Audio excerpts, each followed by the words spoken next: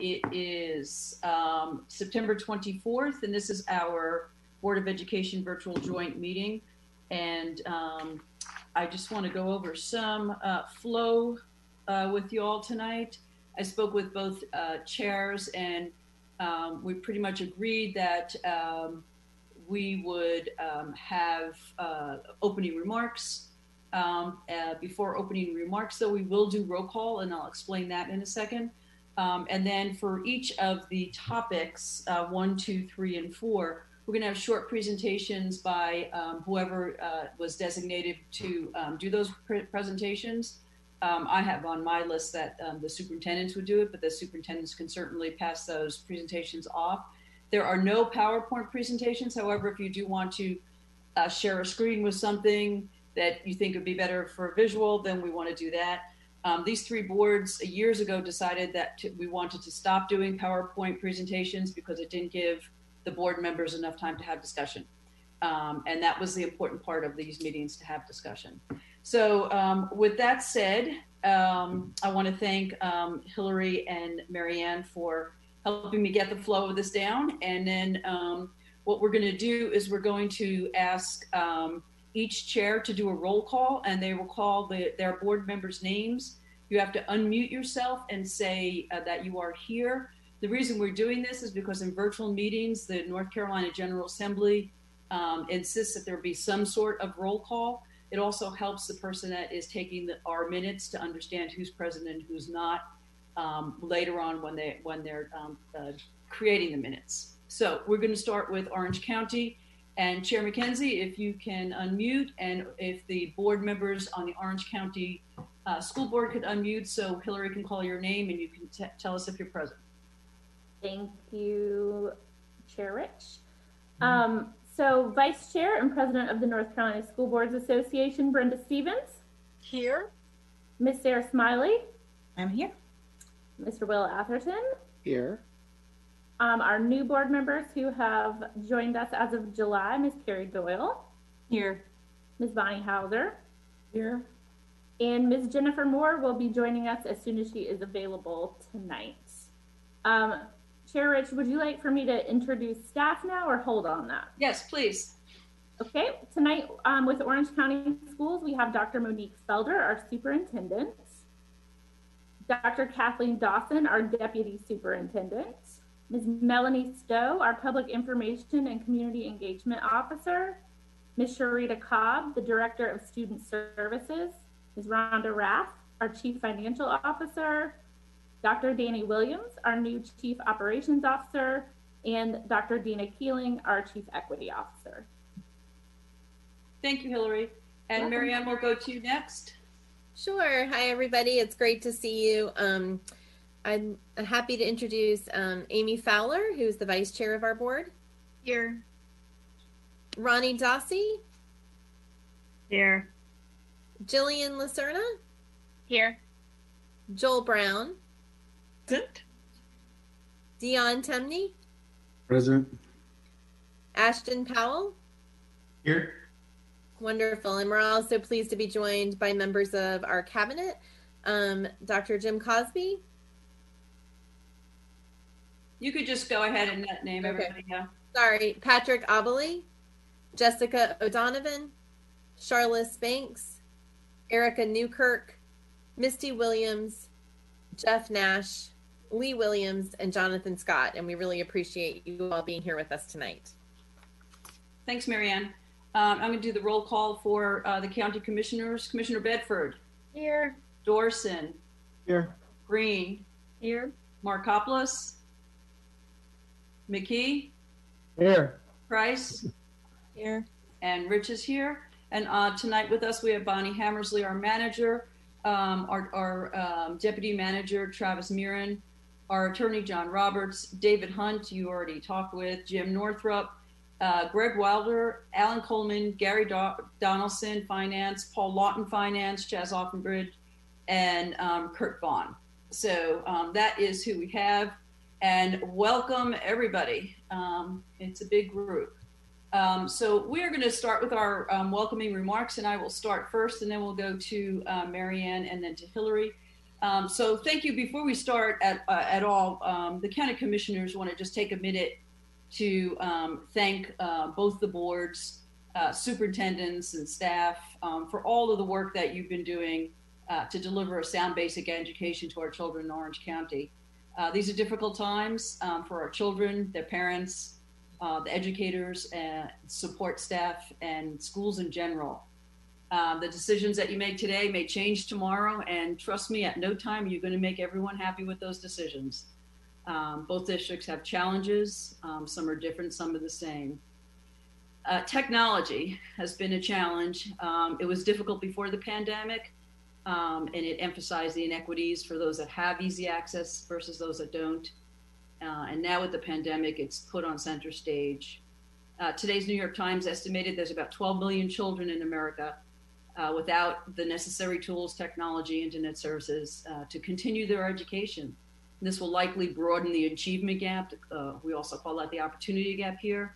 And the New York Times is saying probably for an entire generation. The lack of broadband in the county and the policies in place by the North Carolina General Assembly forbidding counties to deliver broadband service to its residents is a perfect example of top-down policy that supports large corporations who line the pockets of our politicians while leaving humans, our children, behind. It's no accident that broadband is not a utility in this country. The BOCC has been aware of this broadband gap for at least 2 decades. We've all been involved one way or another to acquire reasonable solutions to help our residents. And this is not a District 1 or a District 2 or an at-large issue. We are all deeply concerned with this. And folks, we're just not there. As a matter of fact, it's even gotten harder over the past 4 years. So the tools that we're left with are limited and they're expensive. And in some cases out in Orange County, they don't even work. They're useless. So what you all have done is a good job of investing large sums of money to purchase and operate these hotspots. But they still have data caps on them that are controlled by the telecommunication companies. Just this week, the county manager, along with Dr. Felder, have come to an agreement to amend our CARES Act funding money distribution. We're going to now assist Orange County in purchasing an additional 1,000 hotspots. And that amendment will be on the county commissioner's October 6th agenda to be approved. In addition, both districts have created learning centers and student hubs. You'll learn about them tonight from the schools. And these are for children that don't have internet services or a family at home to help them with their daily lessons and technology challenges. Again, we want you to know that we understand this is a challenging time, and we want to thank you for your dedication and your flexibility to think outside of the box when it comes to taking care of our children during a pandemic.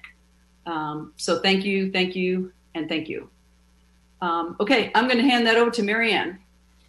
Wonderful. Thank you all so much it's great to all be together and see your faces. We are so appreciative of the opportunity to collaborate and work together.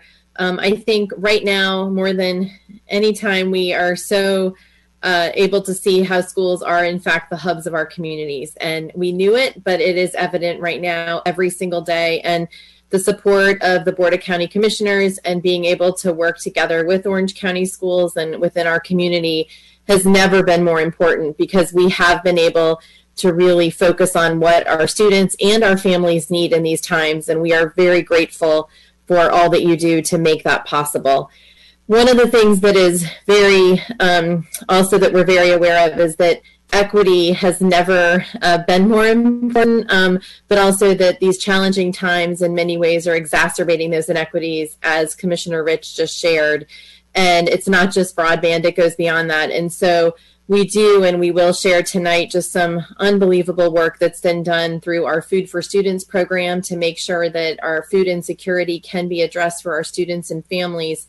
But also we are focused on how do we support our students academically as well as socially and emotional learning and how do we do that for our students, but also thinking about our staff and our teachers and everyone else who is engaged in educating our students. And so as we come together, I think we know there are many challenges right now that we're trying to address every day. And I appreciated the note that what we have to do today compared to tomorrow might be different, but also that as we begin to come out of this pandemic, which I am an eternal optimist that eventually we will in fact be addressing that, there are going to be challenges that we did not face before, and some of the gaps will be even greater than they were when we went into this. And we're doing everything we can to mitigate that, but knowing that there's going to be a lot of work to be done. And so we'll want to continue to work with you and continue to address those needs. Before I hand this off to Hillary, I did want to mention that we also want to honor the life and contributions of Miss Uzell Smith, a namesake of Smith Middle School, who did recently pass away. She came in actually, I believe it was on her birthday last year, to a board meeting and allowed us to honor her. But she's just such a great reminder of what this community is about and how we look at academics, but we're always looking at the whole child and the families. And so want to just mention her tonight as yet another time, one more, to let her inspire us yet again as we go through these challenging times. So thank you so much. Thank you, Mary Ann. And I'd let the record show that Mark Markopoulos has joined us, as well as Jennifer Moore. And then Hillary, I'm going to hand this over to you. Thank you so much. Good evening, Chair Rich, Vice Chair Price, County Commissioners and County staff, Chair Wolf, Vice Chair Fowler, Chapel Hill Carrboro City School Board, Dr. Cosby, and staff. Orange County Schools is pleased to be here tonight with this group of thoughtful leaders to collaborate around the best interests and needs of students throughout our county. While we're facing a public health crisis that has created new challenges and struggles for so many in our community, we are simultaneously experiencing a reckoning in our county, state, and nation around racism. As a district, Orange County Schools is committed to working transparently through these crises while we continue to educate, feed, and provide a safety net for our students and their families. So thank you each for the work that you do in Orange County and for considering the important conversations we'll have here tonight. May this meeting bring forward creative solutions to benefit our community's children.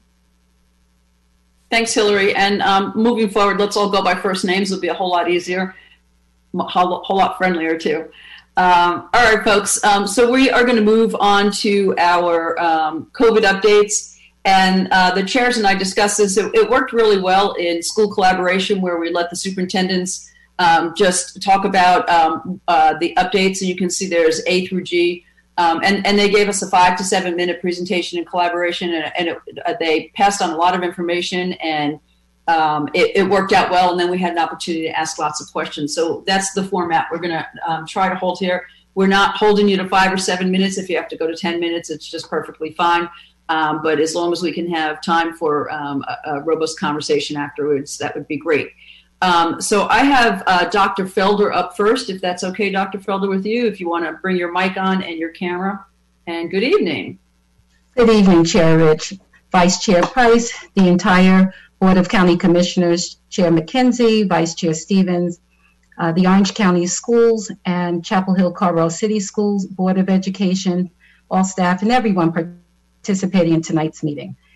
So with regards to COVID updates, as I think about the school reopening in person, I can't emphasize enough that the safety and health and well-being of Orange County school students and staff remains our #1 priority. Yes, we are currently in Plan C, which is all remote learning. However, our goal has always been a safe return to in-person instruction. Indeed, we are most eager to do so. As part of the Orange County Schools preparation to return to school, the Board of Education established the Orange County Schools COVID-19 Metrics Task Force.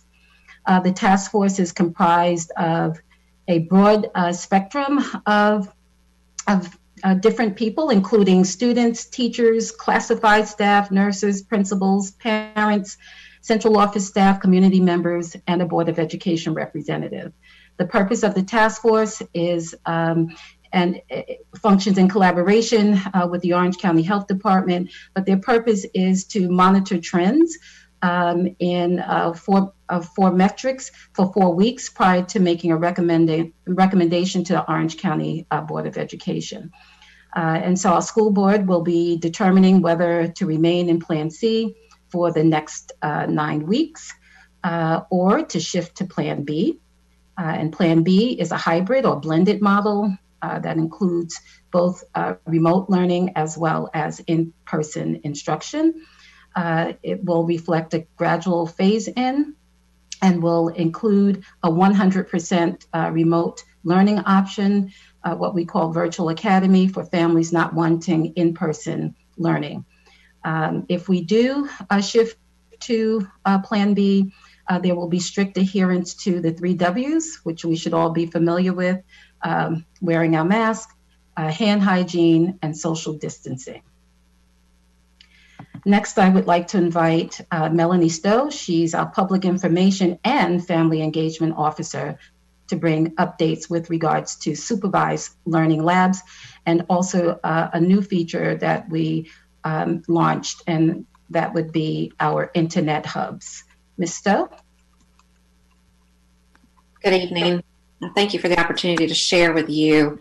The needs of our families continue to drive the work of Orange County Schools. Working parents with school-aged children are faced with the challenges of how to ensure their children are safe in a safe learning setting while they're at work. And this is even more daunting for families with low incomes, families who face greater health risk, and families who face inequities in access to educational and health resources, as well as employment options.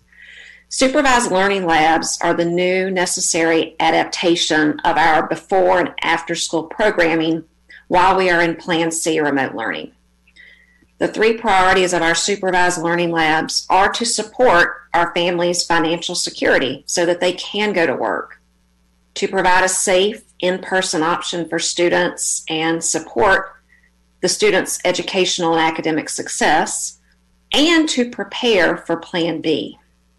We have facilitated a supervised learning lab for a little over a month in partnership with the YMCA, and we successfully launched our second supervised learning lab in partnership with Pleasant Green United Methodist Church on Monday of this week.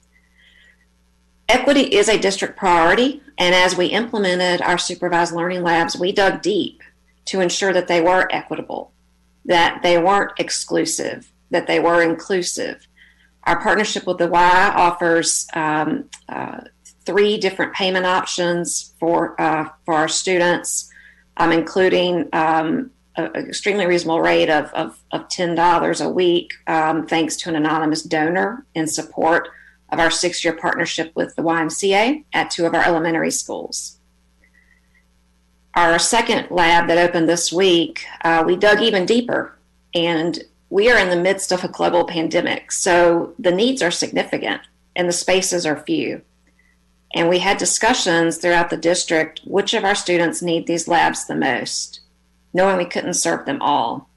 So priority for our second supervised learning lab is given to students that are identified as McKinney-Vento or ESSA. So those are our homeless students and foster care students. Thanks to the leadership of our board and their support of equity, we are utilizing our enterprise fund balance, which is our before and after school fund balance, to provide this at no cost, including transportation. Again, we started on Monday. We're at 50% capacity. And in the coming weeks, we will open a 3rd phase, which will be at a school. So therefore, it will be a licensed opportunity, and we will be able to serve families that receive DSS subsidies. And we are currently looking into ways to support our staff as we explore returning to school under Plan B, and staff that may have their own childcare needs as they report back to in-person instruction and work. Second piece of the equity, and this has already been referenced, is the lack of broadband access and the locations of which in Orange County a hotspot doesn't work and there just isn't service. And so to meet those needs, we have opened 2 internet hubs. We will be opening a 3rd one in the coming weeks as well. And these hubs are located at our schools where we know there is a need based on heat maps and based on our own knowledge of internet access. And so this allows families to sign up for a morning or afternoon session. They're welcome to go to any of our middle and high schools, and there's a number of community spots with access and parking lots. But again, equity is not necessarily sitting in a car. Equity is being able to have access to a restroom. Equity is being in air conditioned and to be safe. And so we have opened those to provide internet access to our students and families, and we'll continue as we are looking at Plan B, because Plan B does alternate weeks at 50% capacity. And so these needs for supervised learning labs and internet hubs will continue until we are all back in school. Thank you.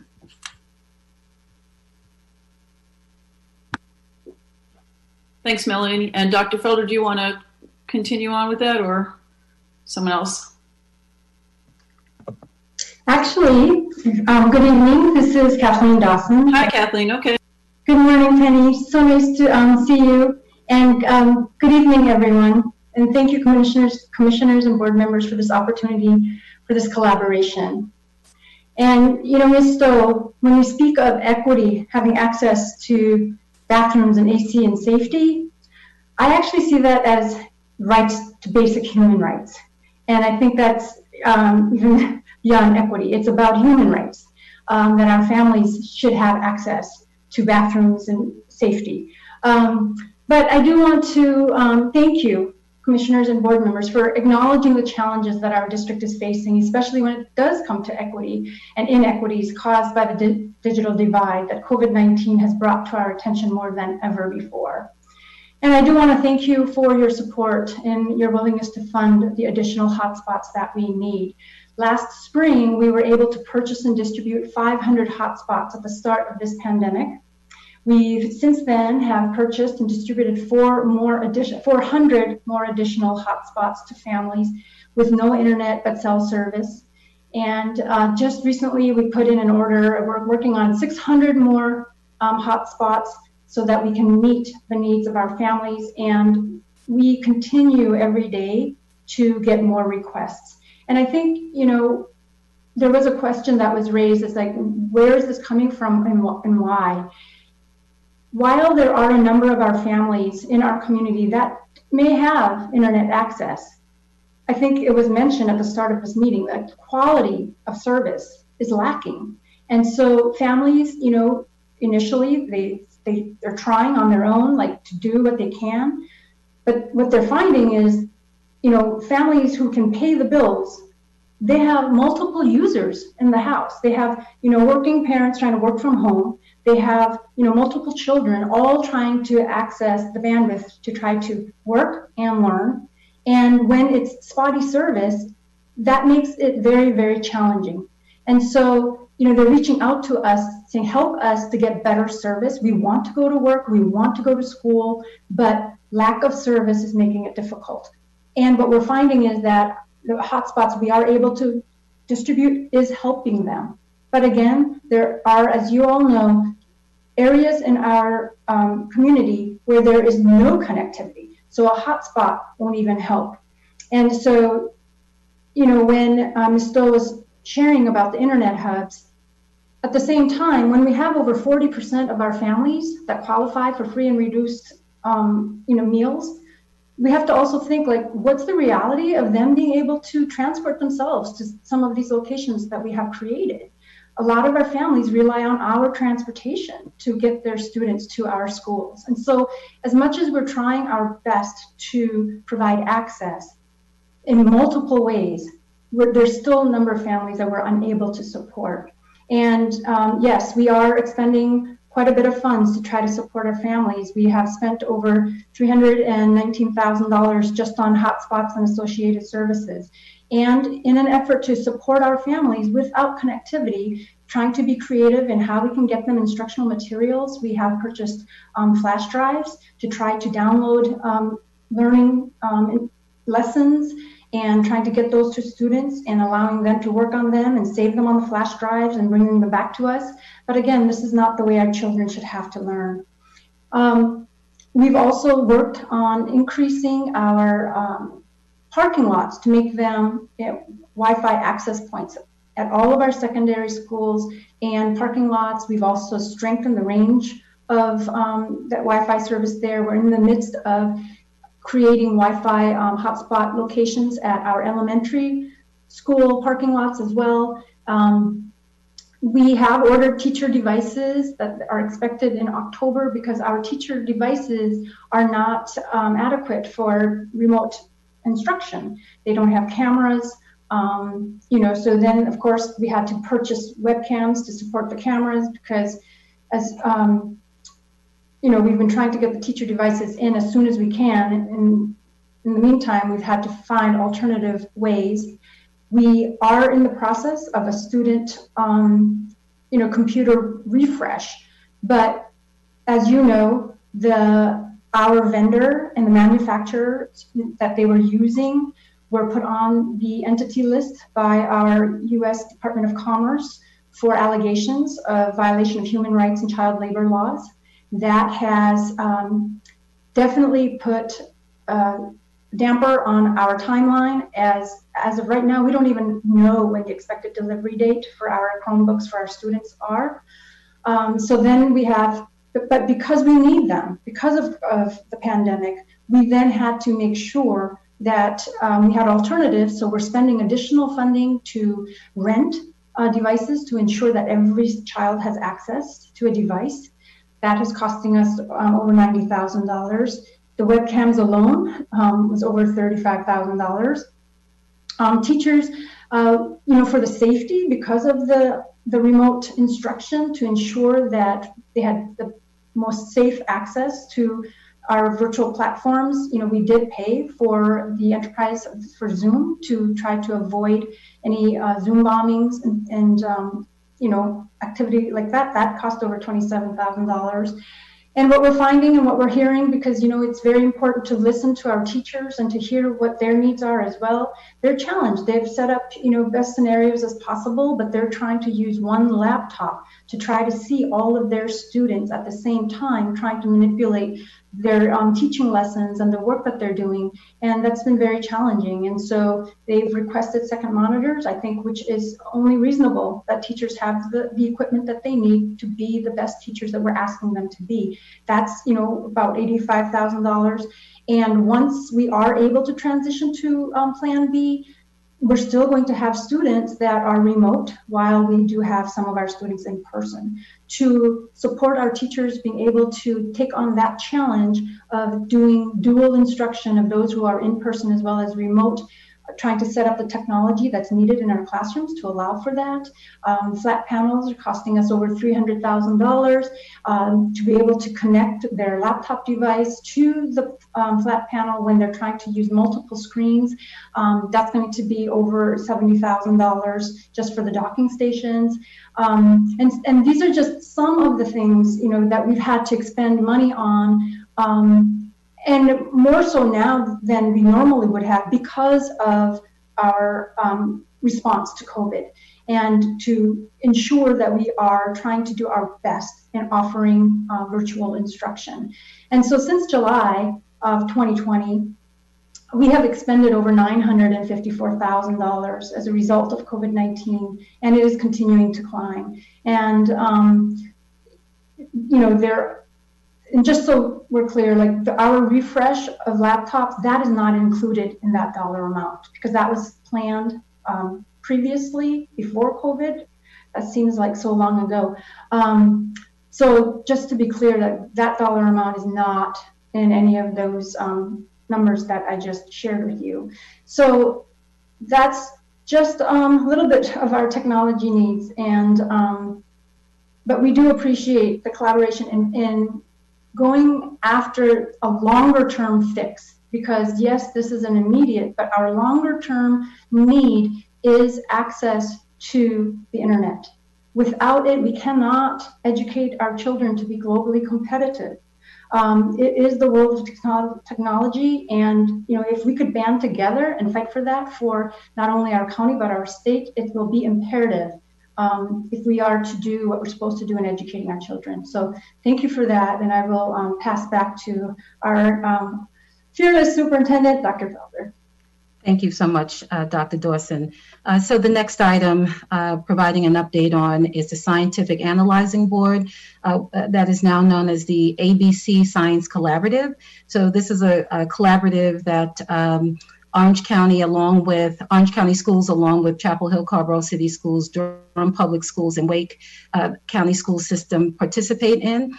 We're not the only districts participating. We were the inaugural districts participating. There are now 40, I believe 40, maybe higher or more districts that are currently participating. But the purpose of this collaborative is to pair scientists and physicians with school and community leaders to help us understand the most current and relevant data related to COVID-19 as we make decisions that will help keep students and staff safe when they return to the classroom. So there are weekly COVID-19 in the classroom webinars and weekly meetings with superintendents and members of our team. Webinar topics have included the topic of mask, exceptional children, the flu, and ventilation. The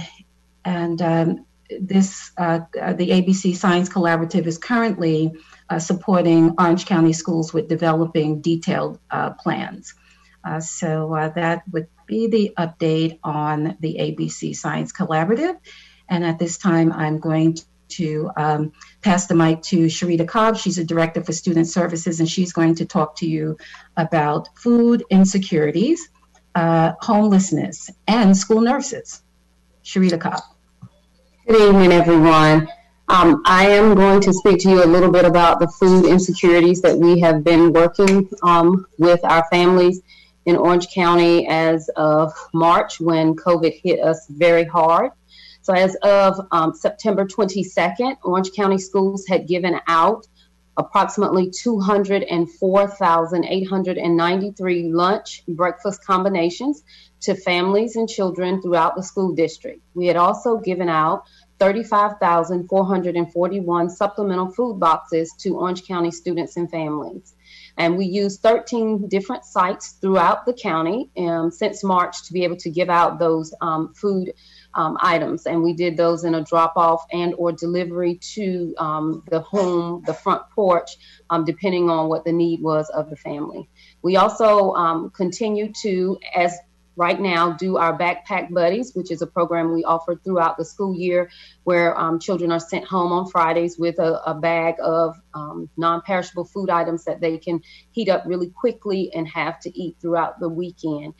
That is continued through our social workers who know who those families and those children are, and they are doing direct delivery to those families weekly now, and or referring them out to community resources. I'm going to speak a little bit about our homeless children, which are called our McKinney-Vento students. As of the 2019-2020 school year, we did have 114 McKinney-Vento students.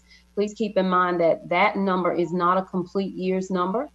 As we stopped counting in March, when we did have to leave schools, that number would be a little bit higher. We've already begun to accept applications for McKinney-Vento students right now this school year. We continue to support those children who are experiencing homelessness or food insecurities with food boxes, with our food program that we are providing the breakfast lunch combinations, as well as staying on top of community resources for food, clothing, and housing, and partnering with different organizations to provide food boxes.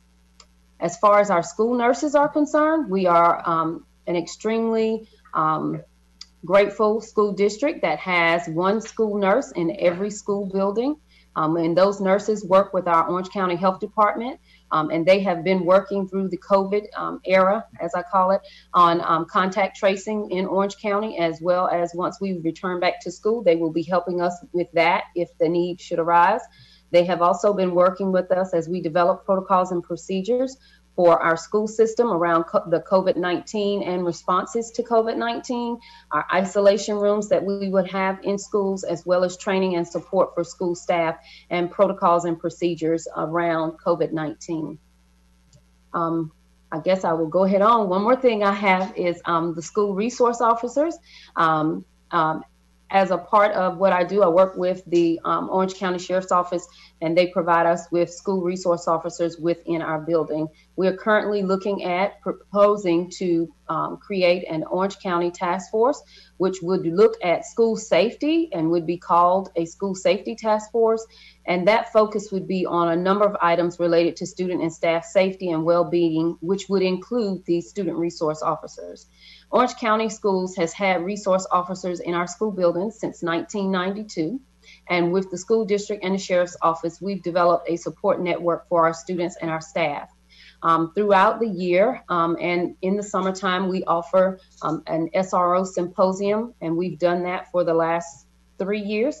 And in that symposium, we have covered the role and responsibility of resource officers in our schools, current school and state laws around resource officers. We've covered things like working with students with disabilities, how we can work with students who have incarcerated parents, working with McKinney-Vento students. We've talked to them and worked with them around restorative practices. And we've also worked with them and talked with them about working with youth experiencing mental health concerns. Orange County Schools and the Orange County Sheriff's Office are now reassessing the role and responsibilities of our resource officers, and we are looking at our MOU in doing so that we can identify what works and what is working. We can identify challenges, and then we can develop strategies to address areas that are identified that are in need of improvement, and then put those improvements in place, and then determine how we can be of more support to all of our students and our school community. Thank you. Thank you, Sharita. And Dr. Felder, do you think that that's ends that presentation? Chair Rich, it would end this portion. So if you want to, we can come back to the budget, or would you like for us to continue? No, I think that's good. Let's see if there's any questions. So we covered 1 and 2 in all at once, and I think that's great. So if you have a question, there is a little hand icon that you can raise, and it would put your name to the top, and I can call on you. As you are called on, the icon hand will go down. And first we have Earl McKee, who wants to ask a question. Yes, I don't know exactly who to address this to, but I'd like to start off by saying that I appreciate our staff and manager moving forward on providing funding for additional hotspots rapidly. About 3 weeks ago, I petitioned the board to look at the county picking up the cost of these additional. I knew there was a backlog in the Orange County School. I knew there was a small need in Chapel Hill, Carver School Systems. And I petitioned that the county pick this up as a one-time, non-recurring expenditure. Also, petitioned at that same time that the county form a task force to look at addressing the broadband issue, because the school system, I mean, it was just mentioned that there are families with no service, and hotspots don't work when there's no service. Mm-hmm. So the question that I have is I understand there's 600 that are still needed. And how many are anticipated to be needed before the end? Because by the email this afternoon, there were a possibility of 1,000 being ordered. Yes, so thank you so much, Commissioner McGee, for your support. Great question. And so what we are finding is that the needs continue to mount for the reasons that Dr. Dawson mentioned, but also because family circumstances are changing. So that is leading to an increase in terms of requests. Our staff are now, more and more of our staff are requesting hotspots. And in some of our families' homes, they may have a hotspot, but if they have multiple children and they are also working from home and tapping into their Wi-Fi, one hotspot is not sufficient. And so we are going to need to circle back and provide families with, some of our families with an additional hotspot. Thank you very much. Madam Chair, I have two other questions. I can either ask those or I can defer till other members ask questions. Okay, Earl, hang on. Let's see if anyone else has additional questions before Earl continues. And I see Mark Dorson. Well, that was a great presentation. I appreciate that. I just wanted to follow up on the school resource officer point, because I know, skimming through the agenda, that Chapel Hill is also preparing a study committee to look at school resource officers, and I know that the county commissioners talked about that when that came up during our listening session about policing. And so I just think while each district will make its own decisions, given that there are policy questions in common and that the school resource officers are all funded by the commissioners, that there might be some economies of scale by putting those either committee, if not together into one committee, but having some interlocking membership so that, we're not three groups, all doing the same work off in silos, to have some collaboration on those discussions at least. Figure out where where there are issues in common, where there are differences, and then, begin to figure out how to reconcile those. Dr. Felder, did you want to take that one? Well, thank you, Commissioner Dorson. You bring up a very good point, and that's certainly something that we can look into. I'm sure that there are, areas where we will overlap and certainly can work together. And I'm also sure that there are probably some things that are unique to each district. But yeah, we are certainly not opposed to considering that proposal. Thank you. Thank you, Dr. Felder. Additional questions? Okay, before we get back to Earl, I just wanted to make a statement about broadband. The commissioners have been working on this for years and years and years and years. And the lack of success is not because of what the commissioners are doing. The General Assembly does not allow us to deliver broadband service to our residents. So even if we were to spend money on putting infrastructure in the ground, we would then have to hand that infrastructure over to a telecommunication company. And we're talking about between $25 and $35 million, which is a tremendous amount of money to invest into infrastructure just to allow a telecommunications company to take it over when they should be putting the infrastructure in the ground themselves. I've been on many committees, not only in North Carolina, but in Washington itself, and been on the Hill talking to our senators and congressmen. And, what I said in my original statement, until broadband is a utility, our hands are tied. And we can keep trying to come up with these solutions, and we will keep trying to come up with these solutions. But until we have an understanding that broadband needs to be a utility and be available to every single person that wants it in America, it's going to be hard going. But again, that doesn't mean we stop. We need to continue to work on it, and we will.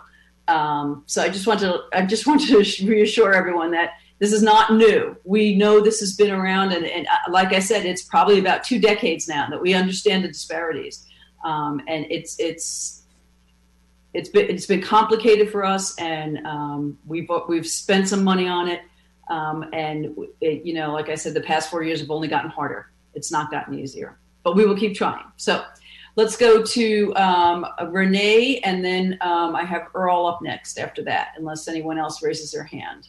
So Renee? Yes, thank you. I very much appreciate what the work that you're doing for students that are experiencing homelessness. And I was just wondering the degree of, is the situation getting worse? Are we losing students? moving somewhere else? Are we tracking them? Just what is the gravity of the situation with our homeless? Thank you, Commissioner Price. So I'm actually going to ask Ms. Cobb to come back on, but I can tell you what I do know is that we are finding that we have families who are more families who are joining together in terms of living in the same dwelling. So that is certainly on the rise. But Ms. Cobb, any additional information that you can provide regarding our homeless students? So yes, ma'am, you are correct, Dr. Felder. We have lost, Commissioner Price, a few students who have moved to other locations. But what we found is quite a few of our McKinney-Vento students have doubled up with other family and or friends to try to stay in the area. And we have provided some resources for those families as we've known about it to try to keep them in the area as well. But what we've seen is that they have been doubling up a little bit more than they normally would. And we've been working with Department of Social Services in trying to provide resources and strategies for keeping them in our district. And you're working with our eviction diversion program as well? Yes, ma'am. My social workers are doing that. Yes, ma'am. Thank you. Okay, thank you. Thanks, Renee. If no one has an additional question, we can go back to Earl. Yes, thank you. I'll just start by saying that Chair Rich is correct. This is not something new. My petition the other night was not predicated on the fact that I was bringing up something that hadn't been brought up many times before, that hadn't been worked on before. My petition the other night was driven by the fact that I'm tired of waiting. I'm tired of seeing these students have no service. That was just got mentioned about ones that hotspots won't work for. I'm tired of expecting the same result because we're not pushing the envelope. I'm tired of waiting. I'm tired of piecemeal efforts. The petition I brought forward had a $30 million price tag. That means two options. We either reallocate money from existing capital projects, which is quite possible, or we bite the bullet and raise taxes. But this is not a simple thing. It absolutely is complicated by the state law that was put in place years ago.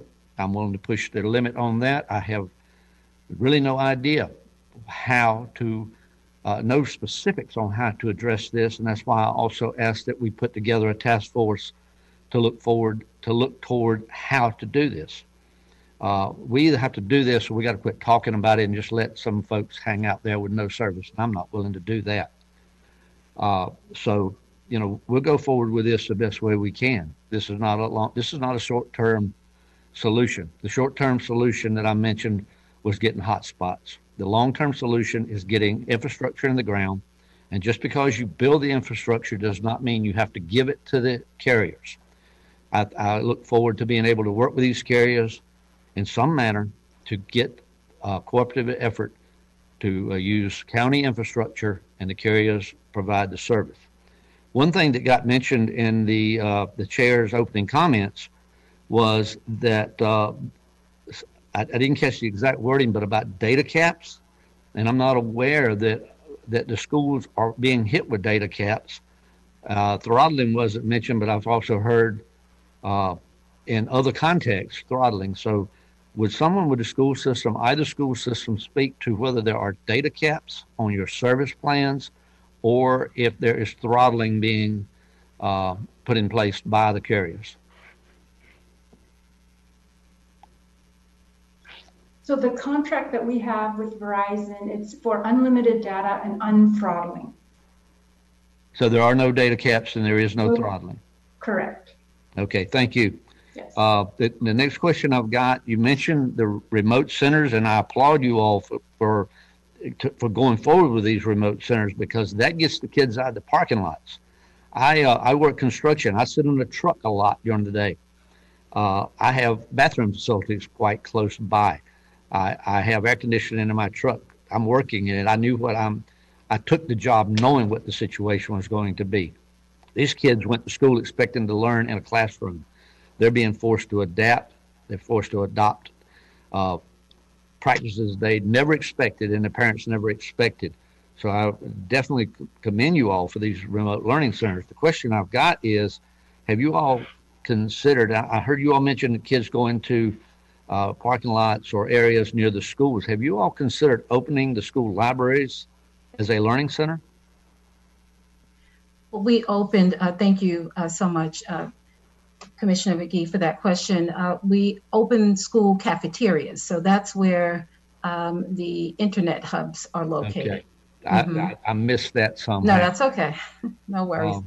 The next question I've got is for both schools. I know you all have fund balances. I know you have fund balances that are allocated. I know you've got fund balances that are unallocated. My question will center around unallocated fund balances.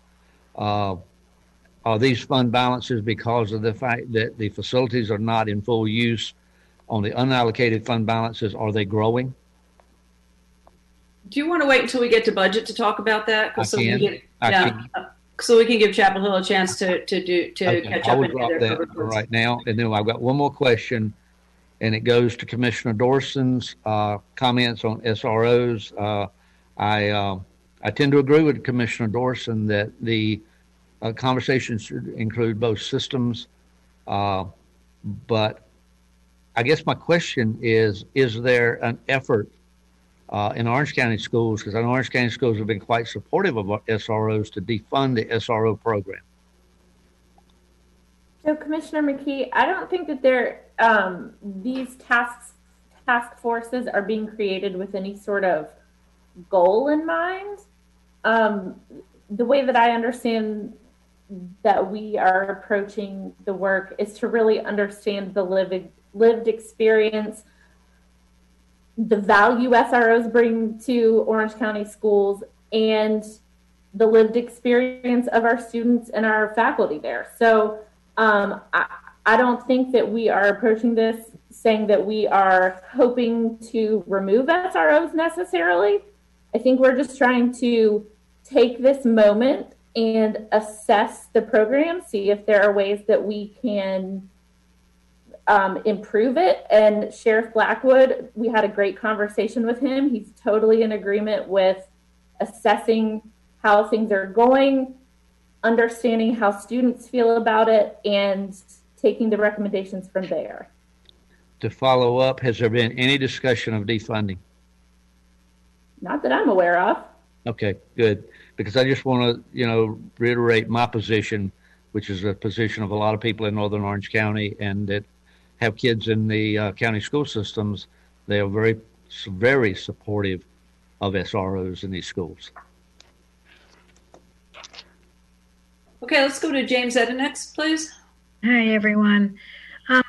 As you're setting up and running these with the YMCA, the partnerships, and also the cafeterias, do you all have, and you're using the 3 Ws, do you have access to testing, or how are you monitoring? Are you relying on, if a child is sick, temperature taking or parent reporting, or just how is that working? I just thinking as we try to bring kids back, what would that involve, and what are we doing now? Good evening. Thanks for the question. With regards to the hubs, and specifically the supervised learning labs, we do have attestation forms. We work closely and have worked closely with the Orange County Health Department since we had the idea to ensure they were on board. And we are, as I mentioned previously, one of the things we're learning is that we're preparing for Plan B. And so we are following all of the Department of Instruction, North Carolina Department of Health and Human Services guidelines, local guidelines, our internal guidelines with regards to signs and posters throughout the building. But again, the attestation forms, students cannot get on a bus and cannot be dropped off unless they've completed that. And that includes if they've had any symptoms or been around anyone that has been identified with having COVID or COVID-like symptoms. Thank you. Thanks, James Etta. And Bonnie Hauser? Yeah, I just wanted to make a comment on the hotspots. And I know the county's been working on this for some time. And as an underserved rural citizen, I really appreciate the work. And we all know it's not going quite the way we expected it to. As a school district, the problem's now ours. So of the over 5,000 families in the county who don't have access to broadband, most of them are in the Orange County School District. And while we can't help everyone, the hotspot program has made a difference for over 1,000 families, which is extraordinary, way beyond my expectations, and I couldn't be prouder. But with more tower infrastructure, we could reach more students. So so not the perfect solution, but within the current guidelines from the state and the restrictions on Orange County providing service, we can't do that, but we can build infrastructure. So just wanted to comment. Yeah, thank you. Let's go to the Chapel Hill schools for their update of the COVID, and if you can also do 1 and 2 as the Orange County schools did, that would be great. And I think Dr. Cosby, you're up first. Yes, thank you very much, Penny. Welcome. It's great to be here and great to see everyone. It's a real honor to be back in Orange County for a little while. I had the great pleasure a few years ago of being here and getting to know many of you, and it's great to see your face once again. I hope all of you know how highly I regard both these school systems. Having worked with systems all across North Carolina, you have 2 of the best here. And very, very, very fine boards of education in both cases, and a wonderful progressive county. I brag all across North Carolina when I go places about how great the cooperation is in Orange County and how strongly schools are supported here. So please know, from someone who sees lots of circumstances, you have much to be proud of.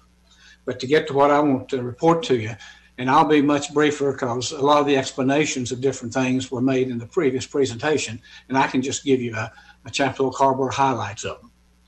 As far as reopening, we are currently in a plan that carries us through first semester and the remote learning and virtual. However, the board did instruct me when they approved that I would periodically see where we are, to see what's changing and see if there could be adjustments made, and come back to the board with information on that. I was kind of surprised after the governor a week ago said that K-5 schools could move to in person. I knew that there'd be a lot of interest in that, and I thought we might have some pressures in Chapel Hill Carrboro for it, but I've only actually had 2 emails that have asked for that. I had many, many, many that said, please don't do that. So desires many times are localized, just like politics are, and that they vary greatly across the state. So our board will be considering at their next meeting, October 1st, making a discussion about what direction they may want to go, if they want to make any adjustments. I have not heard any of them make any suggestions about that, but we're open to looking at that. We have metrics established along the CDC guidelines, similar to what Orange County has, and we are monitoring those consistently.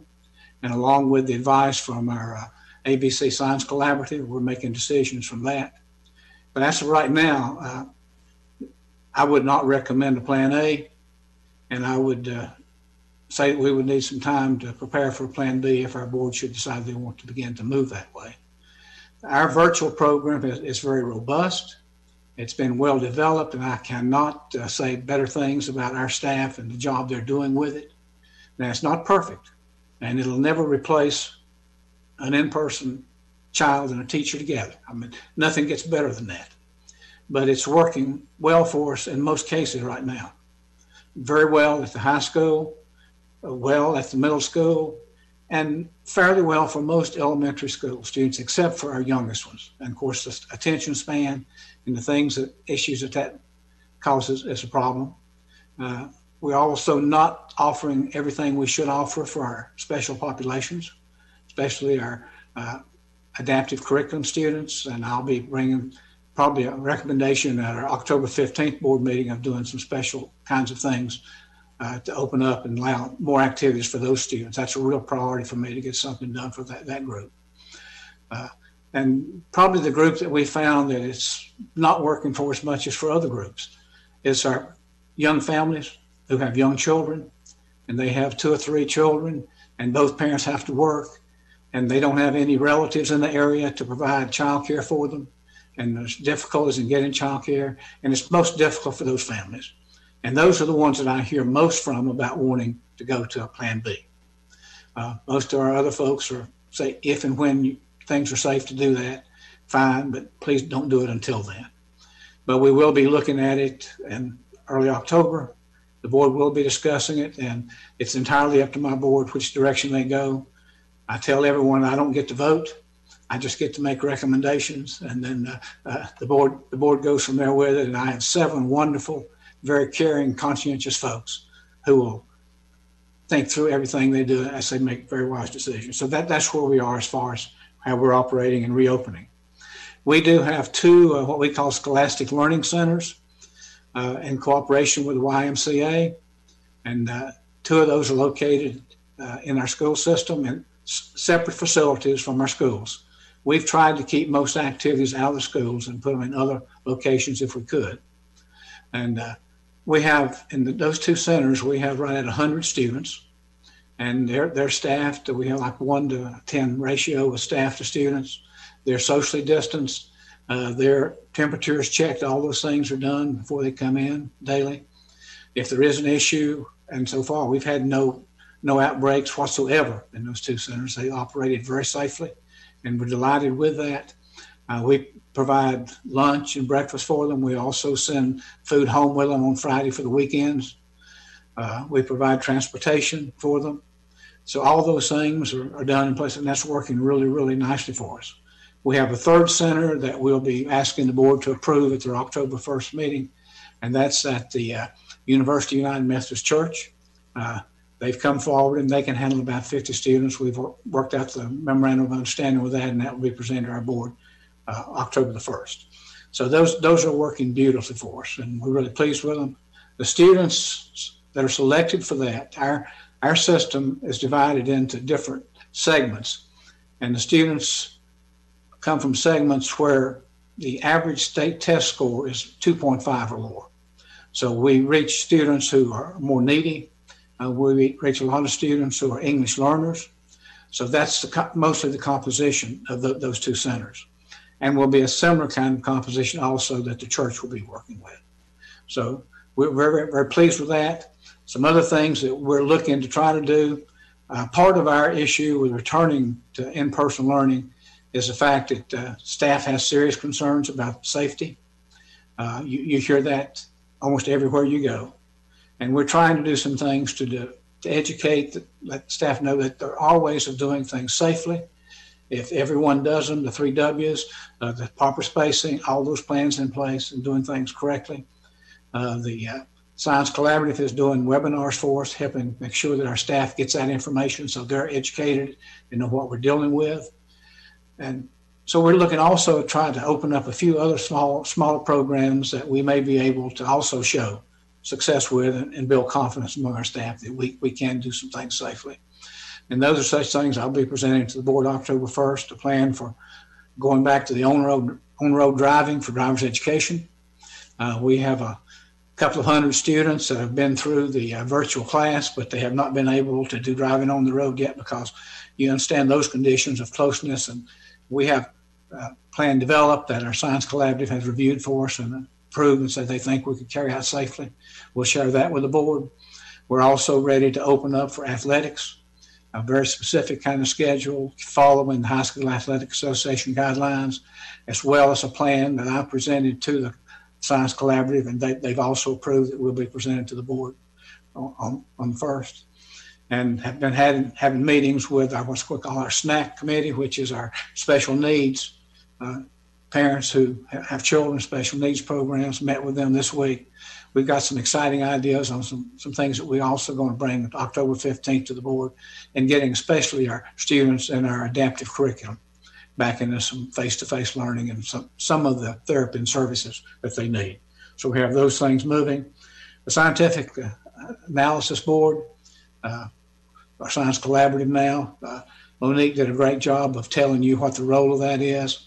We were very honored, along with Orange County, to start that group. It has spread. There are, I think Monique mentioned before, I think there's actually 50-some systems in North Carolina now that they're working with, receiving information, guidance, webinar training, just like we are. And that's been of tremendous value to superintendents. I've had a number of superintendents across the state in meetings I've had recently say how beneficial that process has been to them. And Amy Fowler, our vice chair of our board, was very, very instrumental in getting that group started. And Amy, thank you for that. That's really paying great dividends to lots of folks. So that's happening. Food insecurities, Chapel Hill Carrboro jumped on that long before I showed up. So I cannot take any credit for it, but I brag about it everywhere I can. The community came together and through grants and donations raised right at $500,000 to fund the program in Chapel Hill Carrboro. To date, we have delivered approximately 600,000 meals to families and students. And by the end of December, we predict that will be at 800,000. So it's been extremely successful. It provides breakfast and lunch. It also provides food for weekends for the students, periodically provides boxes of produce and things for families. So it's just been a wonderful, wonderful example of what can be done. And I know Orange County's schools have also been very, very successful. And folks across the state have just amazed me as a longtime superintendent to see systems come together like that all across North Carolina to help families that have nutritional needs. So that's worked very well for us. As far as homelessness and school nurses, I'm going to ask Charlotte Banks, who is our senior executive director for student services. Charlotte, if you would give some information on those, please. Good evening, everyone. So starting with our students' experience in homelessness, in Chapel Hill Carrboro City Schools, we currently, based on 2019-2020 data, have 78 students who are experiencing homelessness, with the majority of them actually coming to us from the elementary level. And just to also provide some more context around that, of those 78 students, 74% of those students are African American, with 10% being Caucasian, and then less than 10% are represented by our Asian and our Latino students group. Right now, during the COVID, we are actually working with our director of Title I programs and our social workers to frequently monitor these students as far as their academic performance, their attendance in remote learning, as well as identifying any types of supports and resources that they may need. And so those resources include, as Dr. Cosby referenced, access to food, as well as access to technology, and even in some cases, if there's a transportation need, we are certainly making sure that we can provide that for those families. One of the things, or actually two things that I'm proud to announce and we're thankful for, Dr. Cosby, in partnership with the Public School Foundation, made a call to our community about really being able to raise funds to support our families and students in need, and we're able to raise up to $100,000. Those funds are also being used to support these families in securing housing, as well as other needs that they may have to make sure that our students who are experiencing homelessness are also being safe while they're practicing remote learning. We also were able to be awarded by the state a McKinney-Vento sub-grant. This grant was awarded $15,000 per year for 3 years, and it was awarded for us to collaborate with Home Start to be able to provide academic support. Due to the closure of schools and the health pandemic, we were not able to follow through with our traditional plans, but we are currently looking at how we can explore options to set up academic programs for our students. Like Orange County, we also celebrate the fact that for every school, we have a school health nurse. So we have a total of 21 full-time nurses in Chapel Hill Carrboro City Schools, and our nurses have been in the forefront of helping us to ensure safety and to ensure that we're following the health and safety protocols during this health pandemic. As we have started to return back to school with remote learning, we are also having to keep track of things such as immunization and health assessments that students will definitely need to make sure are in place. They are collaborating with our student services staff to support in social, emotional, and mental health needs for our students. And they're maintaining consistent contact with our students and families to ensure that even during this time of them not being in the building with those students, that students also have access to being able to support their chronic health conditions. During the time that we're running the programs at the Y centers, they are also doing checks for wellness to make sure that our students also know that they still have access to those health services while they're at the camps. And they are collaborating with our Orange County Health Department to conduct community contact tracing, as well as providing ongoing professional development virtually for our schools, such as health promotion classes, practicing the PPE, safety, as well as CPR and first aid. Thank you, Charlotte. And I got to talking and skipped right over technology. So let me go back to that one before I talk about SROs. Our Board of Education was very wise early on to see that we were really going to have a need for technology. And they went ahead and budgeted money and used CARES Act money and different sources of funds and ordered very early for the Chromebooks and the iPads that we needed for our students. So we were able to get all those in and delivered and distributed either prior to school or the first couple of days of school. And many systems across the state are still waiting for delivery of technology, if you did not know that. And for many of them right now, they're being told the earliest date possible to get it is probably 1st of December. And even that's not guaranteed. I noticed just recently that Wake County Schools still is waiting on something like 18,000 pieces of equipment, and have that many students that do not have equipment yet. So we're in very good shape. We've issued about 12,000 Chromebooks and iPads, 1,400 hotspots for students, and an additional 170 hotspots for staff, including substitute teachers. So we have a good supply, and we have them out, and they're working well. We do not have quite the connection issues that Orange County Schools has, because we're denser and more urban type setting, and the connections are better. But we do have some spots that we have some difficulty, and we've had a few spots that our contract is with T-Mobile. It's for the hotspot, also for 12 months of service with no data caps or no tethering. And so that's working well, but we have, in a couple of cases, we've gone back and had to add hotspots from some other companies, especially AT&T. We have found that in some of the areas there's no T-Mobile service, there's no Verizon service, but there is AT&T service. So in those cases, we've installed AT&T hotspots and have some more ordered.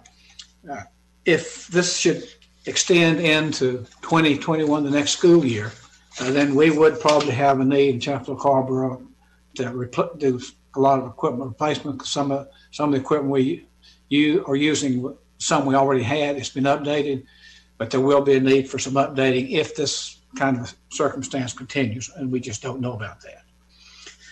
We're also having issues. We're servicing now about 13,000 devices with the same staff that we used previously just to service what we had in the schools. And in addition to that, we're now have become the tech people for all the parents in the school system who have questions or issues or those kind of things. And we're trying to provide the very best service we can. Sometimes we don't get it done as quick as we can. I had good fortune that one of my board members, Dion, called our attention to one situation we had this week, and we were on that and got it straightened out. Interesting situation. They had everything else working. They had their own, but the Chromebook wasn't working, and we thought the problem was the Chromebook. Well, when they finally looked at it, it was in an apartment complex, and there were so many different signals coming in there were like over 100 different signals coming into that one apartment. And that was causing Chromebook not to be able to connect. So what we did, we put a hotspot in, and that took care of the problem for them. So they've got their regular cable, but they've also got hotspots. So you just have to find those situations sometimes and work with them. But so at some point in time, our board is going to have to look at possibly upgrading our tech department. I've been working with them and looking at some possible options on that. We have a technical advisory council will be looking at that, and we'll probably be bringing some suggestions to our board as to how we may reorganize a little bit better to serve our customers now that are in a very different situation than they were before this pandemic. And with that, I'll get to my last area before we come back later on the budget and equity. School resource officers. We've had a lot of things expressed in our community about possibly doing away with school resource officers. We've had a lot of expressions the other way. So I've gotten emails extensively both ways. Our board directed me to establish a task force. I'm in the process of doing that now, getting recommendations from different community organizations and groups of folks that should be represented. 3 of our board members have agreed to serve. We're open to other people who might feel a need. We're looking at especially juvenile justice folks also being involved in it. And hopefully by the middle of October, that task force will begin meeting. The job will be to look at any information they want to see, whether it's from expenditures, how they're being used. If we'll probably do some surveys, especially our middle school and high school students, to really get their feedback on what they've experienced, if they really see issues, if they do not see issues. So it's very, very wide open. And with no effort to make it go any direction, that task force will meet as many times as necessary, prepare a report, and deliver that to our Board of Education, who would then make a decision. Monique and I, we collaborate on a lot of things, and we talk about and we share so that we're not just creating double kinds of things. And in response to Mark's question about doing things cooperatively, I think there's a need to always cooperate. However, you do have 2 different school systems, and they are different. And the makeup of the feedback that would come to those 2 school systems might be very different. So I would advocate maintaining 2 separate task forces, but sharing information in every way possible to make sure that we're covering all the bases that would need to be covered both ways. So with that, Madam Chair, I'll be happy to try and answer any questions if someone has. Thank you, Dr. Cosby. We'll get some hands raised. I just wanted to also express that during our school collaboration meeting and talking with both chairs, they were very open to having whether a county commissioner wants to be a liaison or step in. And there was a comment that it probably wouldn't be every meeting, because with some of the meetings are going to be with stakeholders that probably want to remain not necessarily anonymous, but they wouldn't necessarily come and speak if they felt that certain people were there. So. But the invitation is open, and I express that to my board as well. We haven't gotten the school collaboration minutes yet because we met so late that we haven't been able to catch up to that school collaboration minutes. But and I would say if any of your board members have any organizations that they would want to make sure is represented, sure. Please get me that information, because I'm reaching out to any and all that are recommended. Okay, that's great. Good stuff. Okay, Marianne, please jump in. Sure. First of all, I want to thank Dr. Cosby and Dr. Banks and all of our Chapel Hill Carborough cabinet who's here to share all this work, and our board members as well. We did just want to give a quick shout out and thank the Board of County Commissioners. Part of why we've been able to have the technology in the hands of our students is because you all quickly approved a capital lease back in May, and that made it possible. And so I know sometimes when things seem urgent to us, you might wonder why. And I know we explained it, but we just wanted to express that appreciation, because that did in fact make a really big difference for our students. So I just wanted to mention that, Penny. And again, thank you all for that. Yeah, that's great. And then we actually came back for a special meeting to do the same for Orange County Schools. So They weren't quite ready in May, so we had to catch up to them. So we did come back and do that over the summer at a special meeting. So yeah, okay. Questions, Earl? Yes, I just want to express my appreciation for the Chapel Hill Carrboro School being so proactive to address the connectivity issue, the broadband issue with their students. I realize that you all don't have nearly as severe an issue with the dead zones and the lack of suitable reception. That's why you see me sitting at Whitted right now. Because if I was home, you might be able to hear me, you might not be able to hear me. I might be on and I might be off. So I know exactly what people are experiencing up here. And I knew there was a better situation in Chapel Hill, better situation in the southern part of the county with Carrboro also. But if my desire to get funding as a special item was not locked in on Orange County, although I knew they had a waiting list that was considerably larger and growing than you all did. But if you all can identify needs specific to this, I would encourage you to speak with our manager to see how we can help with that also, not necessarily just hotspots. We'll certainly do that. In fact, your staff did contact us to see if we still had a need. And we always take extra money if it comes our way, but we didn't want to just take it when we didn't need it. Right. You know? And I appreciate that also. Yeah, and you're exactly correct about the issue of broadband coverage all across North Carolina. You know, I'm fortunate in Chapel Hill Carrboro with what we have, but I've also worked lots of other places. You know, I did an interim a couple of years ago in Madison County. I was there for about 15 months. You can imagine the connectivity issues. In the mountain, you know, you get right in them towns and you go half a mile outside town, there's nothing else. So they run buses all over the county with hotspots, you know, for people. Kids pull up to the McDonald's because McDonald's happen to have Wi-Fi. So it's an issue everywhere, and it does need to be addressed. And I'm delighted to hear this Board of Commissioners addressing it like you are. Thank you, sir. Additional questions for the Chapel Hill Carrboro schools? I'm glad Monica went first. She laid it all out, I'll tell you. Yeah, You she got did. lucky, Jim. All right. Well, thank you both for those updates. This is just, geez, it's just such a weird world we're living in. You know, as being on a committee since the middle of February, making decisions for the county, it's just been so challenging, as you all know. And that's why I said you make a decision today and it can change tomorrow because this is so fluid. Again, I just want to thank everyone. I know you lose sleep over this just like we do. But y'all are doing a great job and you know, we'll get these kids back on track somehow because we've got two great school systems, as Dr. Cosby said. Okay, are we ready to move on to budget? And I guess, Dr. Cosby, why don't you do budget first so we can give Dr. Felder a little break there.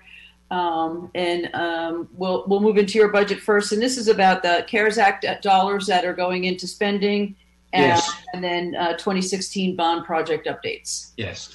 We sent you an extensive document that has a lot of information, one section which deals and gives information on all the different. But I'm going to ask our interim Chief Financial Officer, Jonathan Scott, if he would just share information with you quickly about those numbers and what we've done with the monies. Welcome, Jonathan. Yeah, good evening, everybody. It's nice to be back in front of you. Good to see everybody again. So as Dr. Cosby alluded to, we did provide some pretty detailed information on all the funding sources in your attachment. So I'm going to try and go through it relatively quickly in the interest of time and just kind of explain some of the funding sources and what we're looking at in total funding. It's important to know that the funding kind of comes in two buckets. Some of it comes within the federal grant fund and some of it comes within the state public school fund. The CARES Act, the primary CARES Act fund comes in the federal grant fund, and that is basically what everybody refers to as the CARES Act. But in federal funding, we are slated to receive just under $1.3 million. 865,000 of that is the traditional CARES Act funding. We're going to use that for technology equipment, mostly to support virtual instruction. We're going to use it for operating PPE, supplies and equipment for crisis response. There's additional funding coming into the federal grant fund for specialized instructional support to provide physical and mental health support services for students. We're talking about using that to target school psychologists and social emotional support for the kids. And then we have some additional money, 112,000, that is really targeted for at-risk kids once they get back into the school instructional environment. So most of that money will probably target towards tutoring. So we've got about 1.3 million coming in federal money. And then we have roughly 1.2 million coming in the state public school fund in a variety of different programs. One of them to note is the state provided 331,000 for what they call Project Jumpstart. And it was basically elementary remediation that we used during the summer to provide K-5 remediation summer programs for reading and math. And we were able to reach just around 500 children in summer programs and utilize that money completely. So again, there's a bunch of different PRCs within the state. It's all included in your packet. And it's roughly 1.2 million.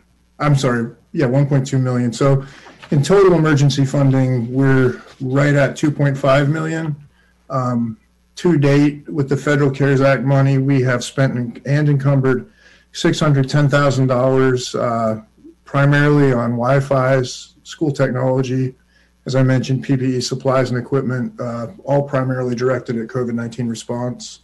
I spoke earlier, we spent just under $350,000 of the 121 money for Project Jumpstart for remediation. We have encumbered State 124, which is student computers and devices. That money we've completely encumbered for additional Chromebooks and wireless internet. And then we also received 120, our PRC 125 received just shy of 400,000 to support child nutrition efforts. For the year ended 6/30/2020, we spent half of that to support meal delivery and meal preparation and child nutrition.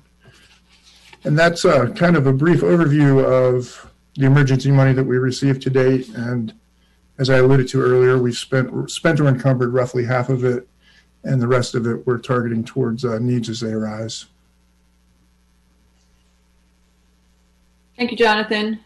Dr. Cosby, you want to continue with the 2016 update? Yes. On bond projects, Patrick Obley. Dr. Cosby, 1 second. I think James sure. might have a question. Okay. And this is really for both districts. Have you been able to keep everyone employed, or did you have to do any layoffs and or attrition problems?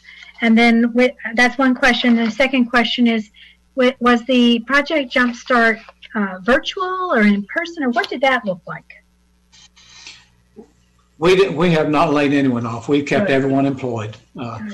We've got some of them in different assignments. You know, some of those jobs have not been needed, so they're doing all kinds of other things that have not been needed.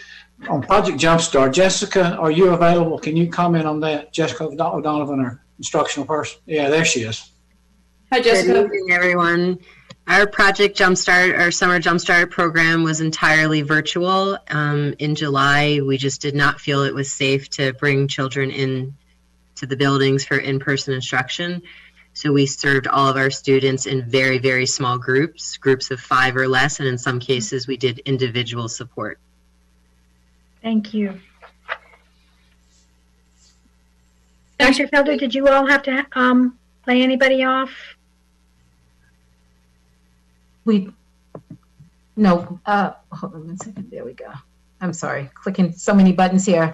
No, not at the moment. We have not. Thank you. Very fortunately that we have not had to do that. Good. Okay, Dr. Cosby, you want to finish up with the 2016 bond projects, and then we can go to Orange County CARES and bonds. Yes. Patrick Obley, our Assistant Superintendent, would you report on that, please, sir? Thank you. There he is. Good evening, everyone. First, let me say thank you to the commissioners and to the Board of Education for supporting and having a bond. Many individuals in my position around the state do not have updates to give because they don't have bonds and bond projects. So we do appreciate the support both of the commissioners and the community to have the bond funds. We received $72,108,000 for bond projects. There were two projects listed as primary projects for the bond funds. One was the Chapel Hill High School renovation project, and the second was the Lincoln Center upgrade and renovation project, which also included some upgraded facilities for the maintenance department and coordinating, consolidating pre-K programs within a single campus as well. That project, the Lincoln Center project, was put on hold once bids were opened. There was project overages, and it was just no way under the bond funds to do both projects. So the primary project has been the Chapel Hill High School project. You see in the bond listing for funds expended, there were some initial design work and some other work that was done preparing the documents for bidding to get the assessments done of the Lincoln Center project. So that's why you see that small amount that was expended for Lincoln Center. When we look at the total cost of the Chapel Hill High School project, we're showing the project cost at just over $75 million. The difference in that $3 million there, in November of 2018, the Board of Education approved the fund balance appropriation for some contingency money for the project, as well as an additional renovation to build a new career technical education building to house the firefighting program, public safety program at Chapel Hill High School. And so that was about $2.3 million for that project. Of the cost expended to date, we're about 80% of the cost expended. We're expecting substantial completion in January, around the 15th of the month. We did give you one of the links within the information, some high quality pictures to show you the construction site and how things have been moving and progressing. I think you'll be very pleased with the renovations that have taken place. Although we've had a couple new buildings on the campus, a new main building. There's also a classroom addition that was renovated and built on the campus, and then that new CTE building I talked about. There's also been additional renovations to what we're calling the existing B building that contains the athletic programs, the large gym, small gym, cafeteria, kitchen. There's been inside renovations that are still going on in that area.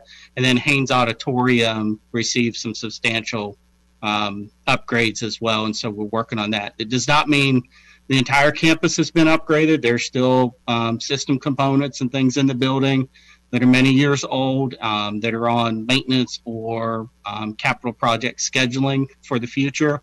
But we were able to touch many areas of the campus as well with not only the upgrades that were planned, but some redesign as well. We did find some things. Certainly when you're doing a project of a school of that age, you're going to find some unknown conditions and things. But overall, we are progressing to ensure that we have the building open and ready for the second semester.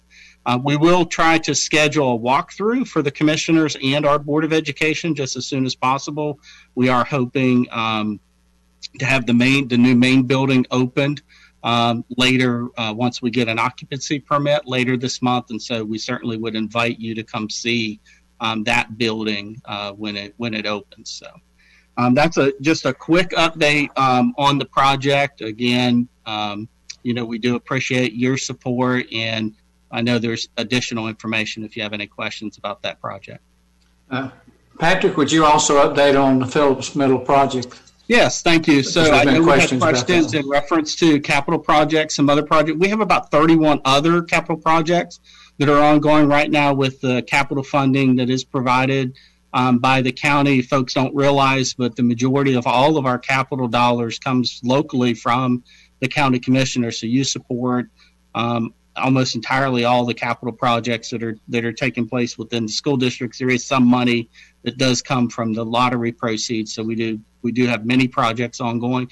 I wanted to give you an update on the Phillips Middle School. We did address through the capital investment plan a drainage project and a need at the school. There was water infiltrating from the courtyard area down to a second level in one of the classroom buildings.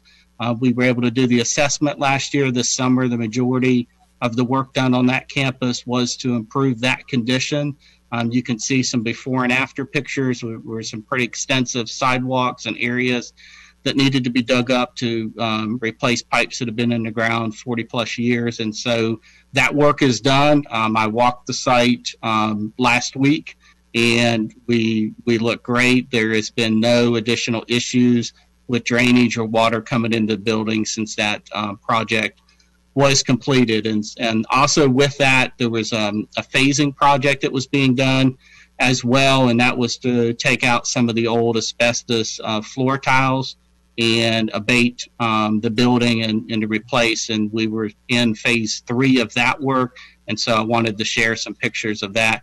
There's other large projects still going on the Phillips campus. A couple of those are HVAC projects for the gymnasium and auditorium, and those are in the bid phase right now. So those large projects will be completed in the near future as well. We've got lighting project going on there. So again, for a campus that has had some upgrades over the years, there's a lot of needs, and we are getting those projects completed. We're trying to take as much advantage right now of students being out of the building. So if there's any, positive takeaways, I hate to say it that way because so many families are suffering and there's so much loss of life. But if there's anything we can do to improve the condition, it certainly has been to try to get some of these maintenance projects completed, because the window in the summertime is just so short that we've been able to continue getting work done in the schools. Thank you. Thanks, Patrick. I have a question, hand up from Mark Markopoulos. Yes, thanks, Patrick, for that report on Phillips Middle School. When did the repairs begin on that issue? Temporary repairs were put in either late fall or early winter last year. Once the assessment was completed and they found where the water was coming through, it was backing up from the drains, and I don't know exactly the underground metrics where the connections were failing. But there were temporary drains put over the concrete, over the sidewalks, and from the canopy areas through the spring of last year. And then the actual digging and pulling up of the sidewalks and all that was done this summer. As you can see, that's a major walkway between the buildings, and we weren't able to do that work until students left campus. So the majority of that work was done this summer. So the work didn't require any work within the classrooms, though, right? It was all out in the courtyard? Out in the courtyard. There was some hallway work, some repair work we had to do. On the lower level, we had lockers that were replaced. We had those floors that were already scheduled to be replaced. There's still some inside work in the lower level to be completed. We have some wall damage that we're still working on and getting completed. They'll be repainting, resurfacing. But yes, sir, the majority of that was outside that needed to be done. So do you think that if the work had begun in July of last year, when the money was appropriated by the county and everything was, in line, and if that work had done then, would it have saved potential work later? Any damage to the lockers might have been saved, or what do you think about that? Well, I mean, certainly, anytime water's coming into the building, doesn't matter when it is, it's never a good situation. One of the things I've talked to county staff about before is how we do the funding and the funding cycles. With us not knowing or receiving the county money until July 1 for new capital funding that's released, we can't hire engineers, we can't get bids in, we can't do projects and renovations when the money's approved or the money is appropriated on July 1 to get projects completed in the summer. So we start out in the first assessment for the money appropriated was to get the assessment completed. And so as soon as that assessment was done and identified the issue, that's when the temporary drains were put in place. Now, I can't answer how many years that had gone on or if that could have been remediated sooner, to your question, as far as any additional damages that were done from that. But I do think as soon as the project was identified, the project money was appropriated, the process began as quick as it could. So, considering the desperate situation that it was described as, it's hard for me to believe that with, a healthy fund balance that y'all have, that you couldn't have gone on ahead and started that work early to save future damage, knowing full well that the county would back you in the later repairs. So I'm just stumped by the whole, the practicality of the issue with the schools, and then of course it blossomed into a whole nother issue in the community. But I don't understand why you had to wait until you went back to the county to describe the situation and ask for a draw, so to speak, when I know that's not how the county operates when they work with y'all. Yeah, I can't answer that question. I certainly happen to defer because I'm not sure what part of the question was for me. But coming into Chapel Hill in 2019, the project was identified, the project was assessed, the project remediation was started. And so, I feel like from the time I've known about the project, there has been an ongoing process to get the project addressed. Yeah. Well, so I think the whole thing points to a real need for transparency on the part of the schools and the county and everyone involved in this. And it seems to me that, we're talking about a committee for school resource officers, which is, really a great idea. It seems to me with all the confusion around this stuff and the obvious ability for people to exploit these kind of things, that we ought to have a joint committee of both representatives from both school boards and county commissioners and some staff to stay on top of these maintenance and repair issues so that the public understands what's going on, so that the school boards and the commissioners know what's going on. Because I know that there has been behind the scenes amongst the staff, real serious and practical collaboration to take care of these issues. And I think having such a committee would help everyone understand the reality of the situation and actually help solve these issues sooner and probably at less cost. So I would propose that we set up some sort of a committee like that, because it's a serious issue. I mean, with the state legislature, the war on education and the way they deny funds to us, we're in a difficult situation, and we need to, rather than sow divisiveness in the community around the issue of political gain, we need to pull together and figure out how to collaborate and how to help the public understand what is being done. Hey, thanks, Mark. We have a question from Earl.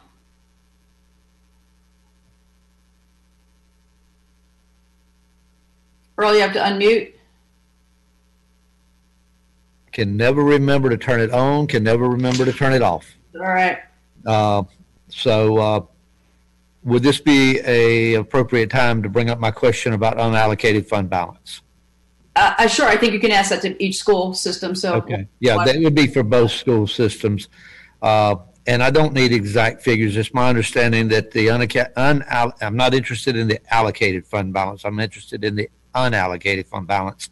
It's my understanding that the unallocated fund balance has been growing from the point that schools were, or from the point of going to virtual learning, effectively closing the building facilities and today. So could each system speak to where they stand on that? I don't need specific figures, just Yeah. just generally. Yeah, I'll ask Jonathan to give you some more specificity, but that's been happening, Earl, I think all across the state. I'm hearing that everywhere. Because of savings from not utilities and operational expenses, plus the CARES Act, I think that's happening. But Jonathan, could you speak to our particular situation? Most certainly. And you are correct. When we started spooling down in March, we made a very concerted effort to try and curb our spending in the event of the unknown coming, right? So a lot of purchasing and non-essential spending was spooled down almost immediately just because of the unknown. So our audit is not complete yet, so I don't have any kind of final numbers to present to you. But I anticipate at the end, June 30th, 2019, we're at roughly 11% undesignated unreserved. I am anticipating and projecting that'll go to about 12.5%. It would be more than that, but remember we had to, the board had to appropriate quite a bit of fund balance in this year's budget. I think we had like 2.3 million we had to appropriate for state mandated raises and health insurance increases. Then the board appropriated $1 million for COVID response and an additional amount for Project Advance. So the unallocated unreserved number is held down because of the fund balance appropriation. But yes, at the end of the day, last year our revenues will exceed our expenditures. I just don't have a final number for you. Our audit starts in a week, so I don't even want specific numbers. That's not why I'm asking. Yes, sir. Okay, let's go to the Orange County Schools CARES Act. I'm sorry. No, that's okay. Rhonda Rapp, our Chief Financial Officer, can speak to that. Hi, good evening, everyone. It's good to see you again and good to be here to take an opportunity to share with you some of the things that are happening in Orange County schools. Jonathan did an awesome job of explaining a lot of the detail about the funds and where they're coming from. I'm also going to talk from the slides that were given to you ahead of time. And basically in Orange County schools, we have received roughly $2.1 million in COVID-19 relief funds. One thing that I do want to point out is that 42% of those for us expire on December the 30th. There's a small, only the federal funds and the funds coming to us through federal sources are actually extended beyond December the 30th of this fiscal year. It's also, you know, Jonathan talked about, and as you can see in our details, they're pretty specific in regards to how they can be expended as well. There's very little flexibility in those funds that are flowing to us from our state resources. There's a little bit more flexibility in those federal funds, but those that are flowing to us through our state resources are fairly restricted. Of the $2.1 million to date, we have roughly spent and encumbered almost roughly 46% of those funds. And of course, those details are included for you in your packet. Commissioner McKee, to address your question in regards to unassigned fund balance, our audit is in the processes of being finalized. We also did have a savings this past school year as things began to wind down in March. We too also began curbing expenditures for not knowing what was ahead and what would be needed going forward. It is looking like that we will increase our fund balance roughly $1.3 million to bring our unassigned fund balance to approximately $3.7 million. Okay, thank you very much. That was sort of the ballpark I was in. And before anybody thinks I'm going to start talking about cutting funding to the schools because you all have a growing fund balance, that's not where I'm going. So the next question tied to that, I've heard it. I've heard a little bit of mention tonight, and I've heard a lot of conversation here, there, and with parents, and just general conversation about the possible effect of virtual learning on the emotional and social welfare of these children, especially those with special needs. If you all would just speak to that a little bit, and so that I don't have to come back on, I would encourage you to use some of this unallocated fund balance to address any problems you all see with these children, because I'm more concerned with the children. I think one of the superintendents mentioned that this seems to be having a greater effect on those young families with little children and both parents having to work. I also know that this is highly impacting families that have both parents or a single parent has to work, put food on the table, and cannot afford the tutors, cannot afford a lot of the other availability, the other available options.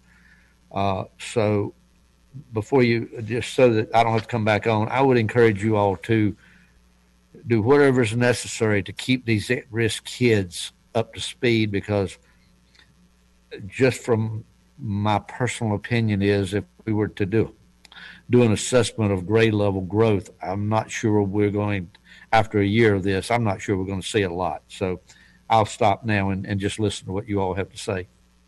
Well, you're preaching what I believe, and that's nice to hear. There's no question that children are going to be behind. I would anticipate they're at least a half a year behind, maybe a year behind by the time next testing is done, and because they just miss so much. So systems are going to have to design ways. Now, you can't just overload them right now, because they've got a lot going on.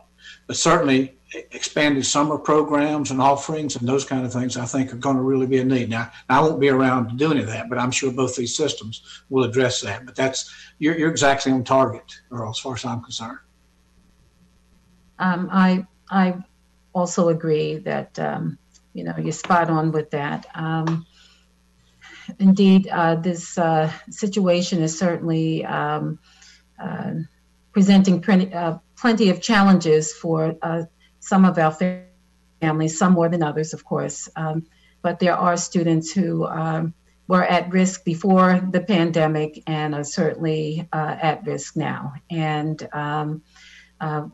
we are certainly looking at ways and strategies to address their needs now.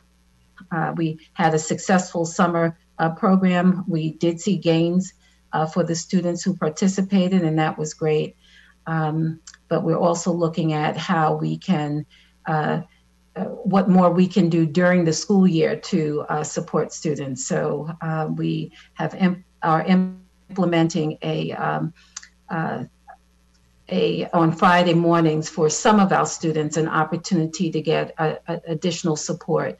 But we're also considering other ways to do that. And so that could come through before and after school tutoring on the weekends.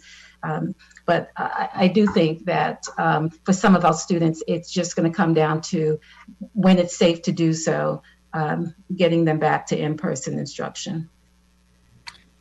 I said I wasn't going to come back on, but I want to tell both of you, thank you. You all reflect my greatest fear.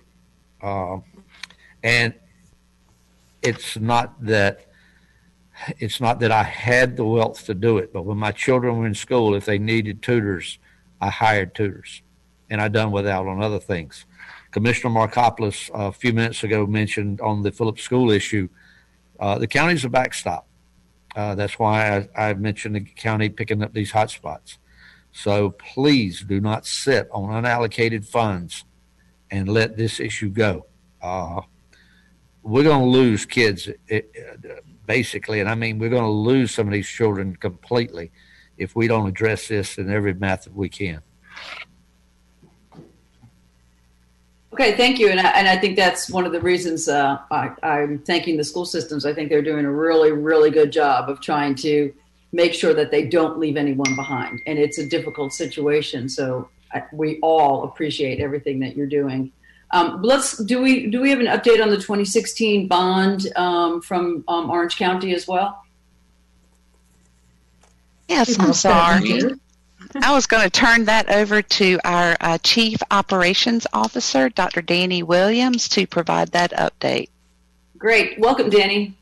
Yes. Good evening, Madam Chairs and Madam Vice Chairs of both boards, or all three boards actually, and to all of the board members, to our respective superintendents and staff that are involved here tonight. So I'll begin by sharing with you that our bond updates includes having a total office renovation for Eflin Cheeks, one of our elementary schools, and that is to be completed this month actually.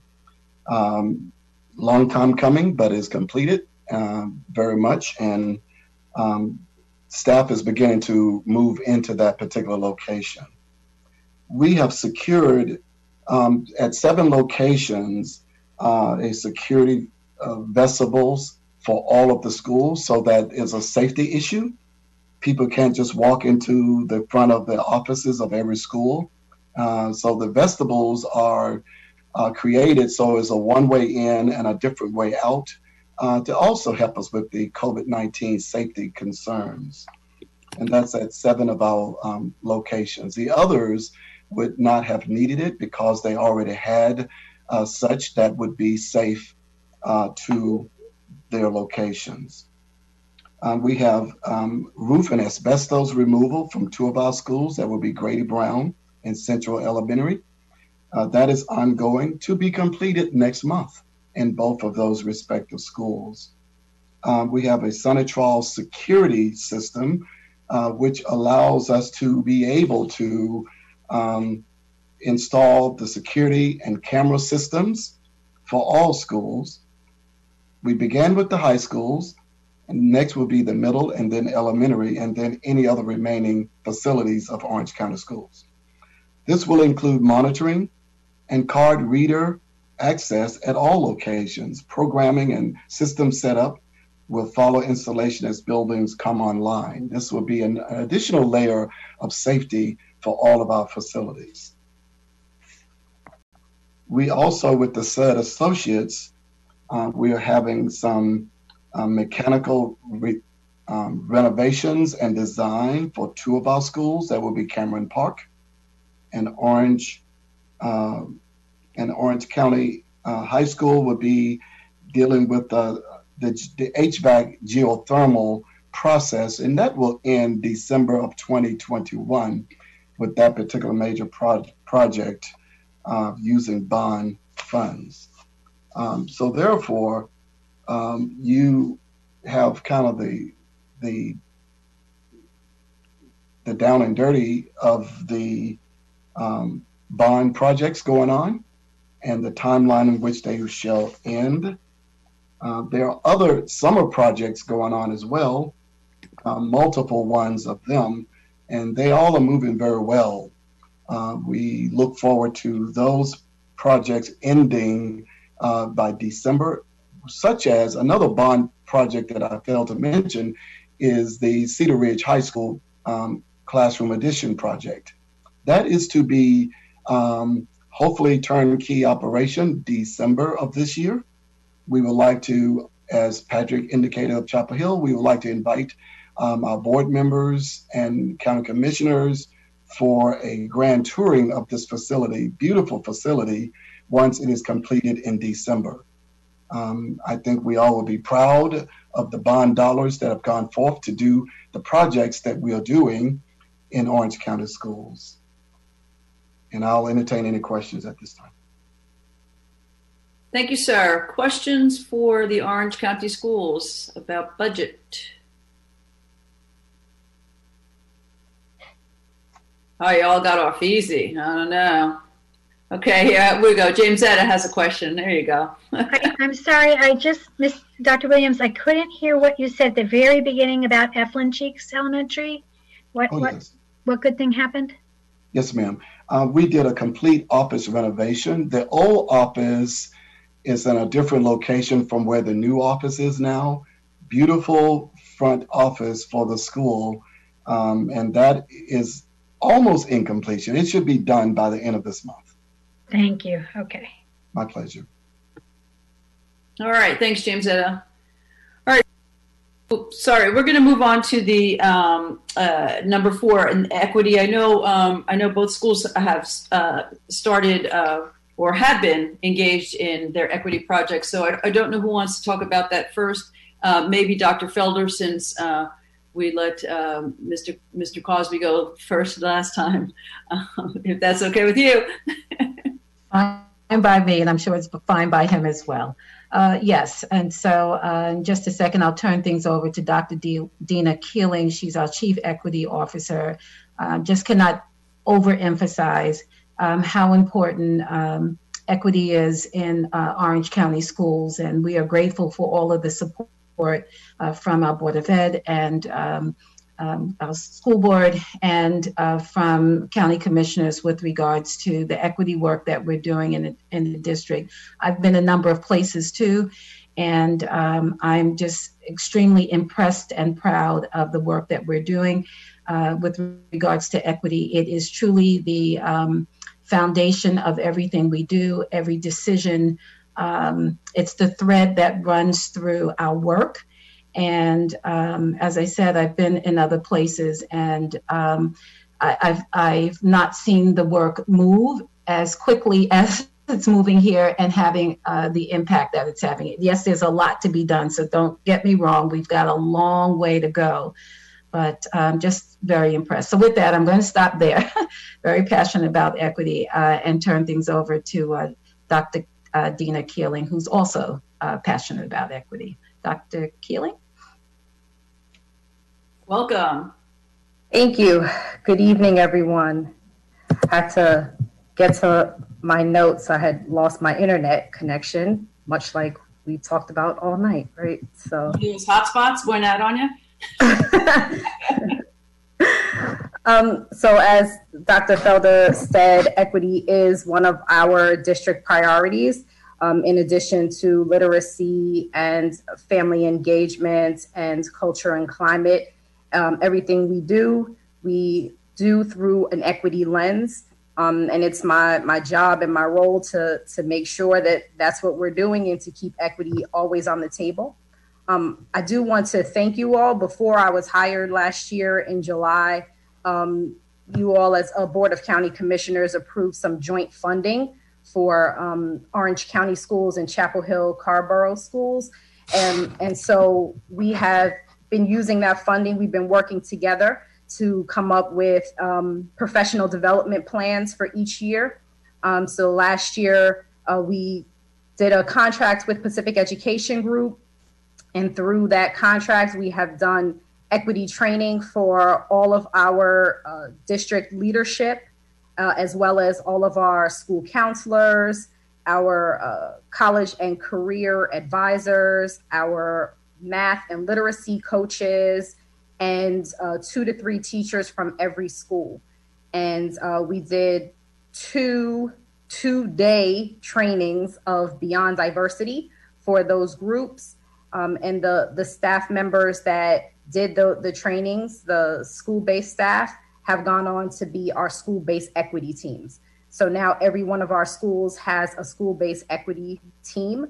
They've all been trained in the Beyond Diversity work as a cabinet, and as well as our school principals have gone through monthly trainings with Pacific Education Group, teaching us how to lead a district through equity, teaching us how to lead schools with equity in mind, how to understand our data, how we disaggregate our data, how we keep our students centered, which I will give more information about in a second. And so in addition to continuing that work with Pacific Education Group, which because of COVID kind of came to a screeching halt, they had to revamp how they were doing their trainings because everything is so personal and in person with them. But they have moved to an online platform. So we are continuing with our, district level training with them. And we will continue with our training for our principals as well. We also began working with an organization called IDRA, which is the Intercultural Development Research Association. They work with different school systems across the South. They actually do free trainings for us. And so they work through a grant. I believe that it is through the Department of Education. And so they are coming in, looking at different data that I asked for them to help me to analyze. And then they put together like an entire plan for us. So we have 4 trainings that we will be doing with them. We just did our first round last week. That was kind of an introduction to identity. Who am I and who are my different identities, and what different identities do my students bring to the classroom, and having an appreciation for that, and beginning to talk about implicit bias and dispelling some of the stereotypes around different identities and reclaiming our identities and seeing them as powerful parts and components of ourselves, and having them to do that with their students as well. They will also be doing training with us on authentic family engagement and communicating with families of all different diverse backgrounds. And we will, they will do another session with us on introducing an introduction to culturally relevant practices. So beginning to move in that direction for, it probably will take us next year before we can really do culturally relevant instruction, because we're really laying this groundwork with staff this year, which kind of leads me into our school-based equity teams. As I said, every school now has an equity team. Every equity team has a lead. I had my first meeting with them last night. They were asked to bring what were the goals that each school has set around equity. And just in our conversations and talking, what they realized was that, wow, even when we set our equity goal, like that's not really the essence of what equity is. And so we really talked a lot about going slow to go fast and really helping staff to understand why this work is important, how it ties into outcomes, student outcomes, reflecting, having staff do a lot of self-reflection about, again, like their identities and where they are in this process. And building a vocabulary around equity, just helping people to understand the definition of different equity terms and what they mean to them, so that we all just have a common language in the district. We have our equity task force, which has community members on it, as well as staff members. We are in the process of having an application process to go out. Again, I was just about to do that when COVID hit. In fact, my deadline for the application was going to be March the 31st, and then COVID hit. So I am going to pick that back up and get more community members involved, get a diverse group of stakeholders. There will be teachers on the task force. There will be students on the task force. There will be parents and guardians, as well as community members. So anyone who works in a community organization that works with Orange County Schools, then you're open to applying and coming on board and helping us on our task force. Our task force is tasked with making recommendations to the superintendent and to the Board of Ed, our Orange County School Board, about issues that relate to equity. And so they'll be looking at different data, again, like the different goals that the schools will have. They will look at that. Policies that we have will come through the equity task force for them to kind of review and make sure that our policies are equity oriented. So that's some of the work of our task force. I recently started affinity groups, and I did that because there were a number of things that were going on across the nation that were really affecting, particularly our African-American staff members. In fact, someone had written an article, or probably more than one, that was like, you know, check in with your African-American and Black employees and staff members. They're not okay. And so I felt like we needed to give them some support. And so we started to do an affinity group, and it was very well received by the staff members. They, in fact, were like, it was the first time that they really felt like Orange County Schools wrapped their arms around them and like made support specifically about stuff that they were going with and dealing with. So we will continue to have those. We will expand those beyond African American to other groups and other identities as well. I don't want to forget to mention our student equity teams. We have an equity team at Orange High School of students that is a powerful organization. I will be honest, like they direct a lot of my work. I ask them, what are you seeing? What do you need to see happen? And then that's what I go back and try to make happen. So one of the things they told me last year was that they wanted an African American history course. They want a Latinx history course. And so we were able to go ahead and put an African American history course at Orange High for the spring. We are working on the Latinx history course, and I just met with them yesterday, and they also want an Indigenous Peoples Studies course. And so we will work on all of those to make those happen for them. They want to see more representation of staff of diverse backgrounds. They want to see representation of staff that look like them in the classes. They want to see diversity in their advanced courses. They want to feel welcome when they are in schools, and they want people to be held accountable when people commit a harm of intolerance, of racial intolerance, or any kind of intolerance. So that becomes the work, right? So I go back to the school-based equity teams and say, these are the focus for this year. We have got to make this a safe and inclusive environment for our students. Even in the midst of COVID that's going on, like they still are feeling it, even in their remote settings. They still want to feel like they are welcome and included, and not to have slurs or any other terms or microaggressions thrown at them.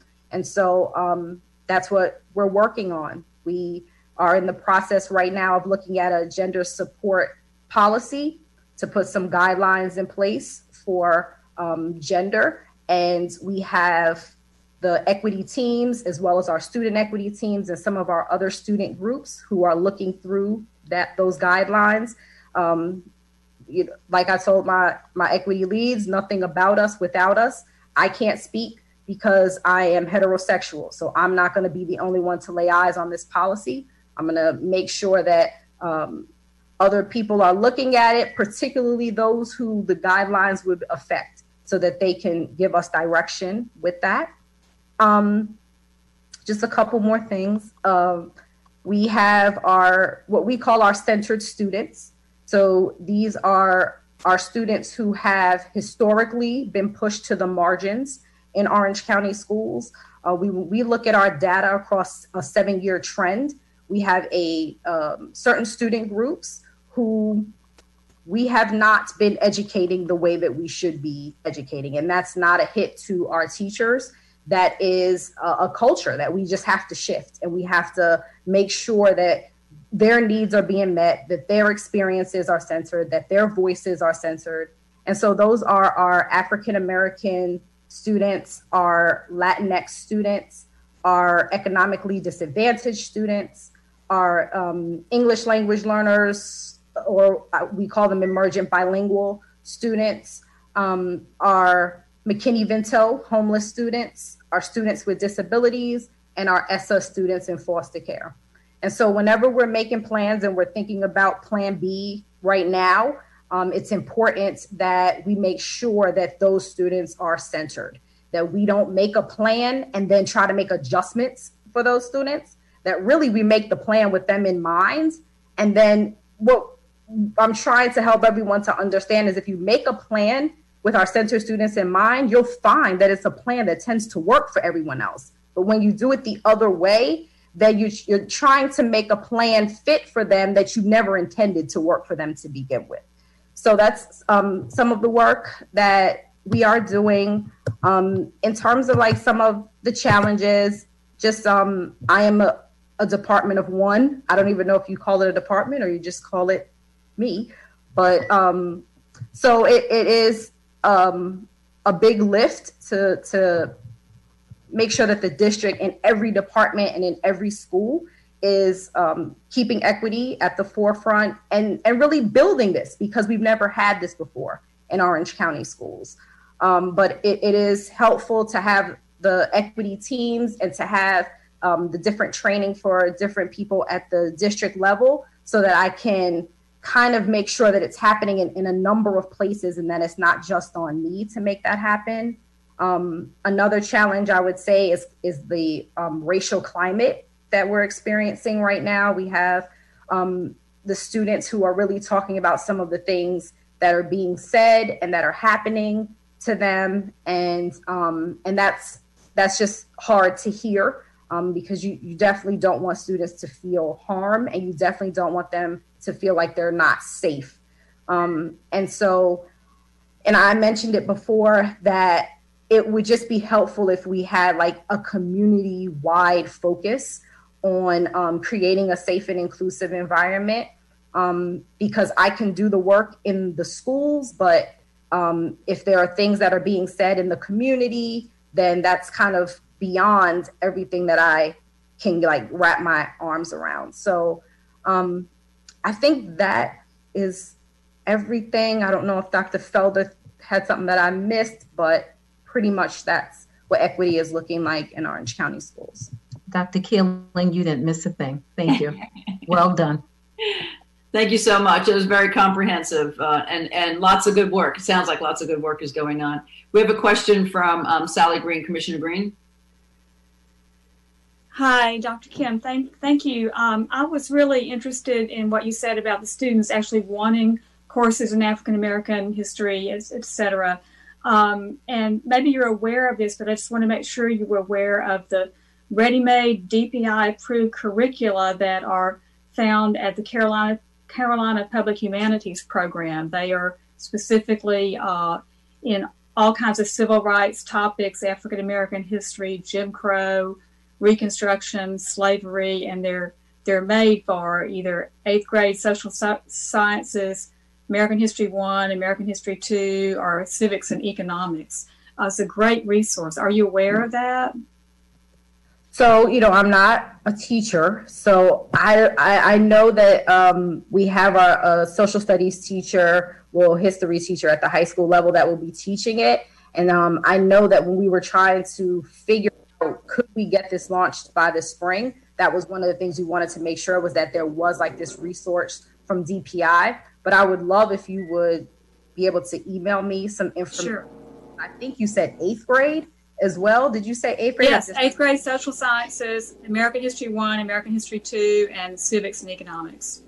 That would be great if you would email that to me, because right now that's just at the high school level. And if we begin to integrate it into middle school as well, I think that would be very powerful. Wonderful. Will do. Thank you. Thank you. Thanks, Sally. Additional questions?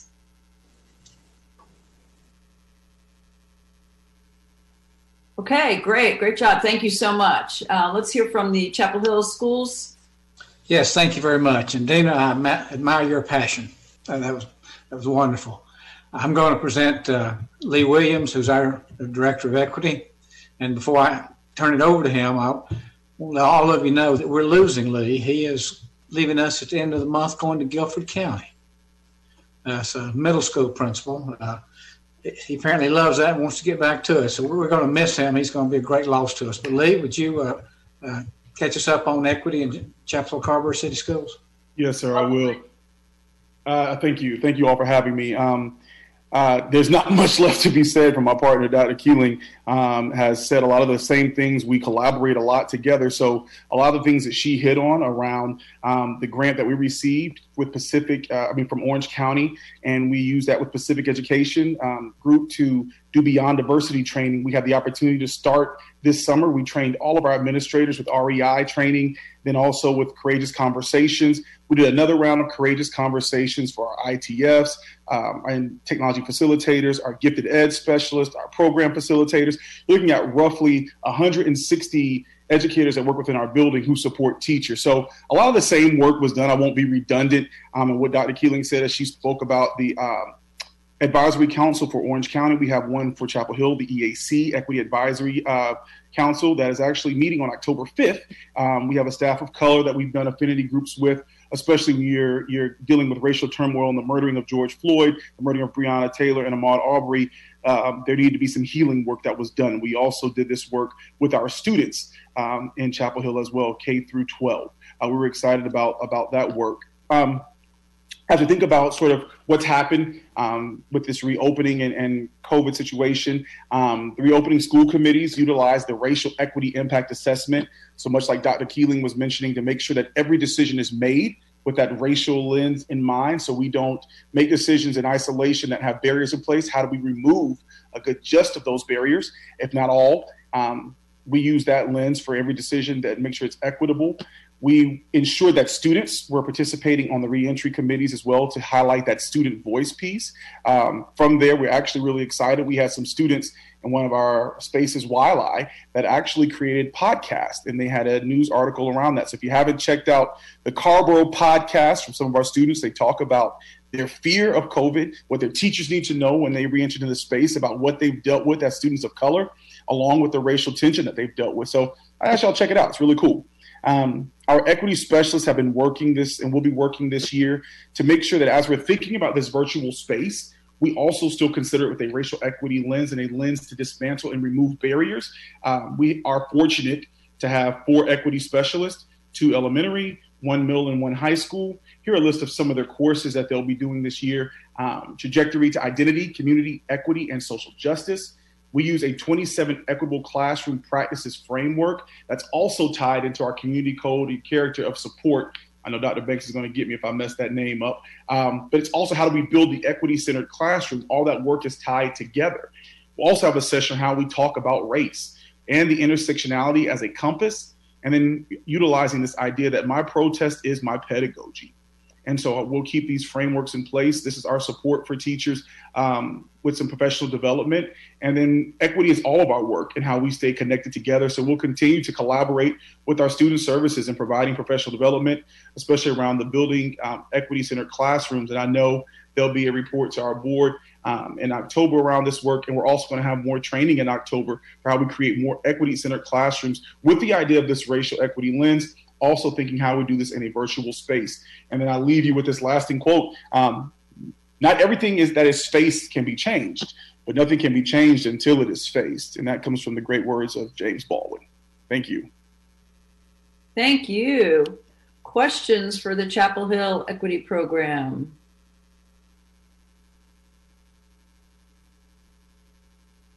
Okay, I don't see anything. That means you did a good job, I guess. Yeah. And good luck in Guilford. We'll miss you. Blessings. Thank you so much. Positive vibes to you all. All right. Chairs, do you want to say anything before we leave this evening? Marianne and Hillary? Sure. I just would like to thank everyone. It's amazing really to hear all that is happening, and even these challenging times, how so much of the good work is continuing.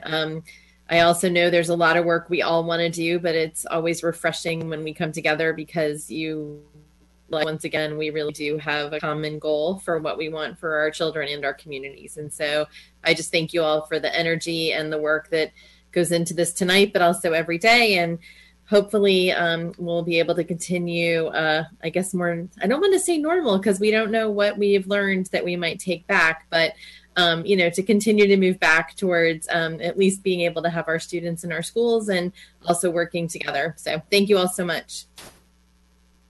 Same. I'll just echo what Marianne said, just deep gratitude for the conversation and the collaboration tonight. Also, a big thank you to the commissioners for helping us with our hotspots. That is incredibly helpful given our situation. So thank you, and looking forward to continued collaboration. Great. Commissioner Dorson or Mark? Yes. Can we just ask a parting questions if there's a? So I think it's the last time we met all together, which maybe was 6 months ago, but it seems like 100 years ago. That at that time there was a lot of discussion with Chapel Hill about issues with contracting, and I think there was going to be some kind of internal investigation that was going to go forward. And I don't know if that got completed, but if it did, is there a final report? Is there any kind of final summary or progress report that can be shared with the commissioners? I can tell you where it is. Marianne, you want to comment or you want me to? Oh, I was just going to share that we are, the external review is, I believe what we're talking about has been just recently completed, but actually pretty close to on schedule. And we will be having a separate board meeting in order to receive those findings and to discuss it with the community. So that actually was able to stay pretty much on schedule thanks to the work of able to get all the information we needed. So Dr. Cosby, did you have anything else more specific? No, you said exactly what I was going to say. That meeting is scheduled for October 8th, and Mark, it'll be announced and will be virtual, and then that report will be posted. Thank you. All right, we have a question from Mark Markopoulos. Not a question, but a comment and a suggestion. I really appreciate the fact that apparently the schools are nimble enough to switch their courses offered to include African American and Latinx and Native American history. And I would add one more that I think is really important if y'all can figure out a way to fit it in, and that is a course on local government. People learn about, I know when I was in 7th and 8th grade, we learned about federal government and state government and never learned about local government. And people have, you all know, people have no idea what we do, right? They don't know what the school boards do. They certainly don't know what the commissioners do. And it would be a really interesting course for students to take, and it would be a great contribution to our community. So I would urge y'all to consider a course or two in local government. Thanks.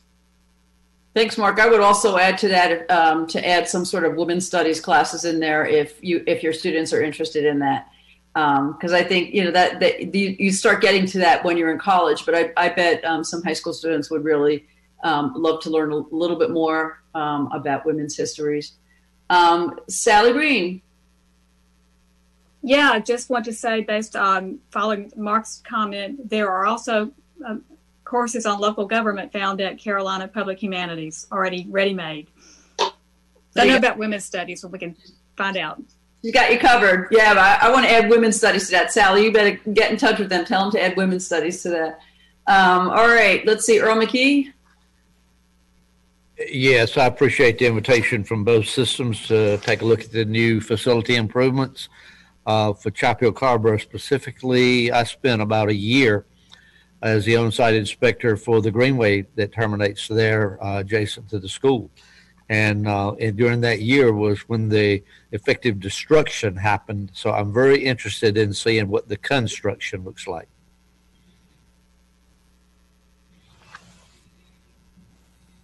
All right. I don't see any more hands. All right. I still encourage everyone, please be safe, wear masks, stay your distance, wash your hands, carry your hand sanitizer, and, speak to everyone and tell them to continue to do it. We know that on October 2nd, the governor is going to come back on with some sort of change to his executive order.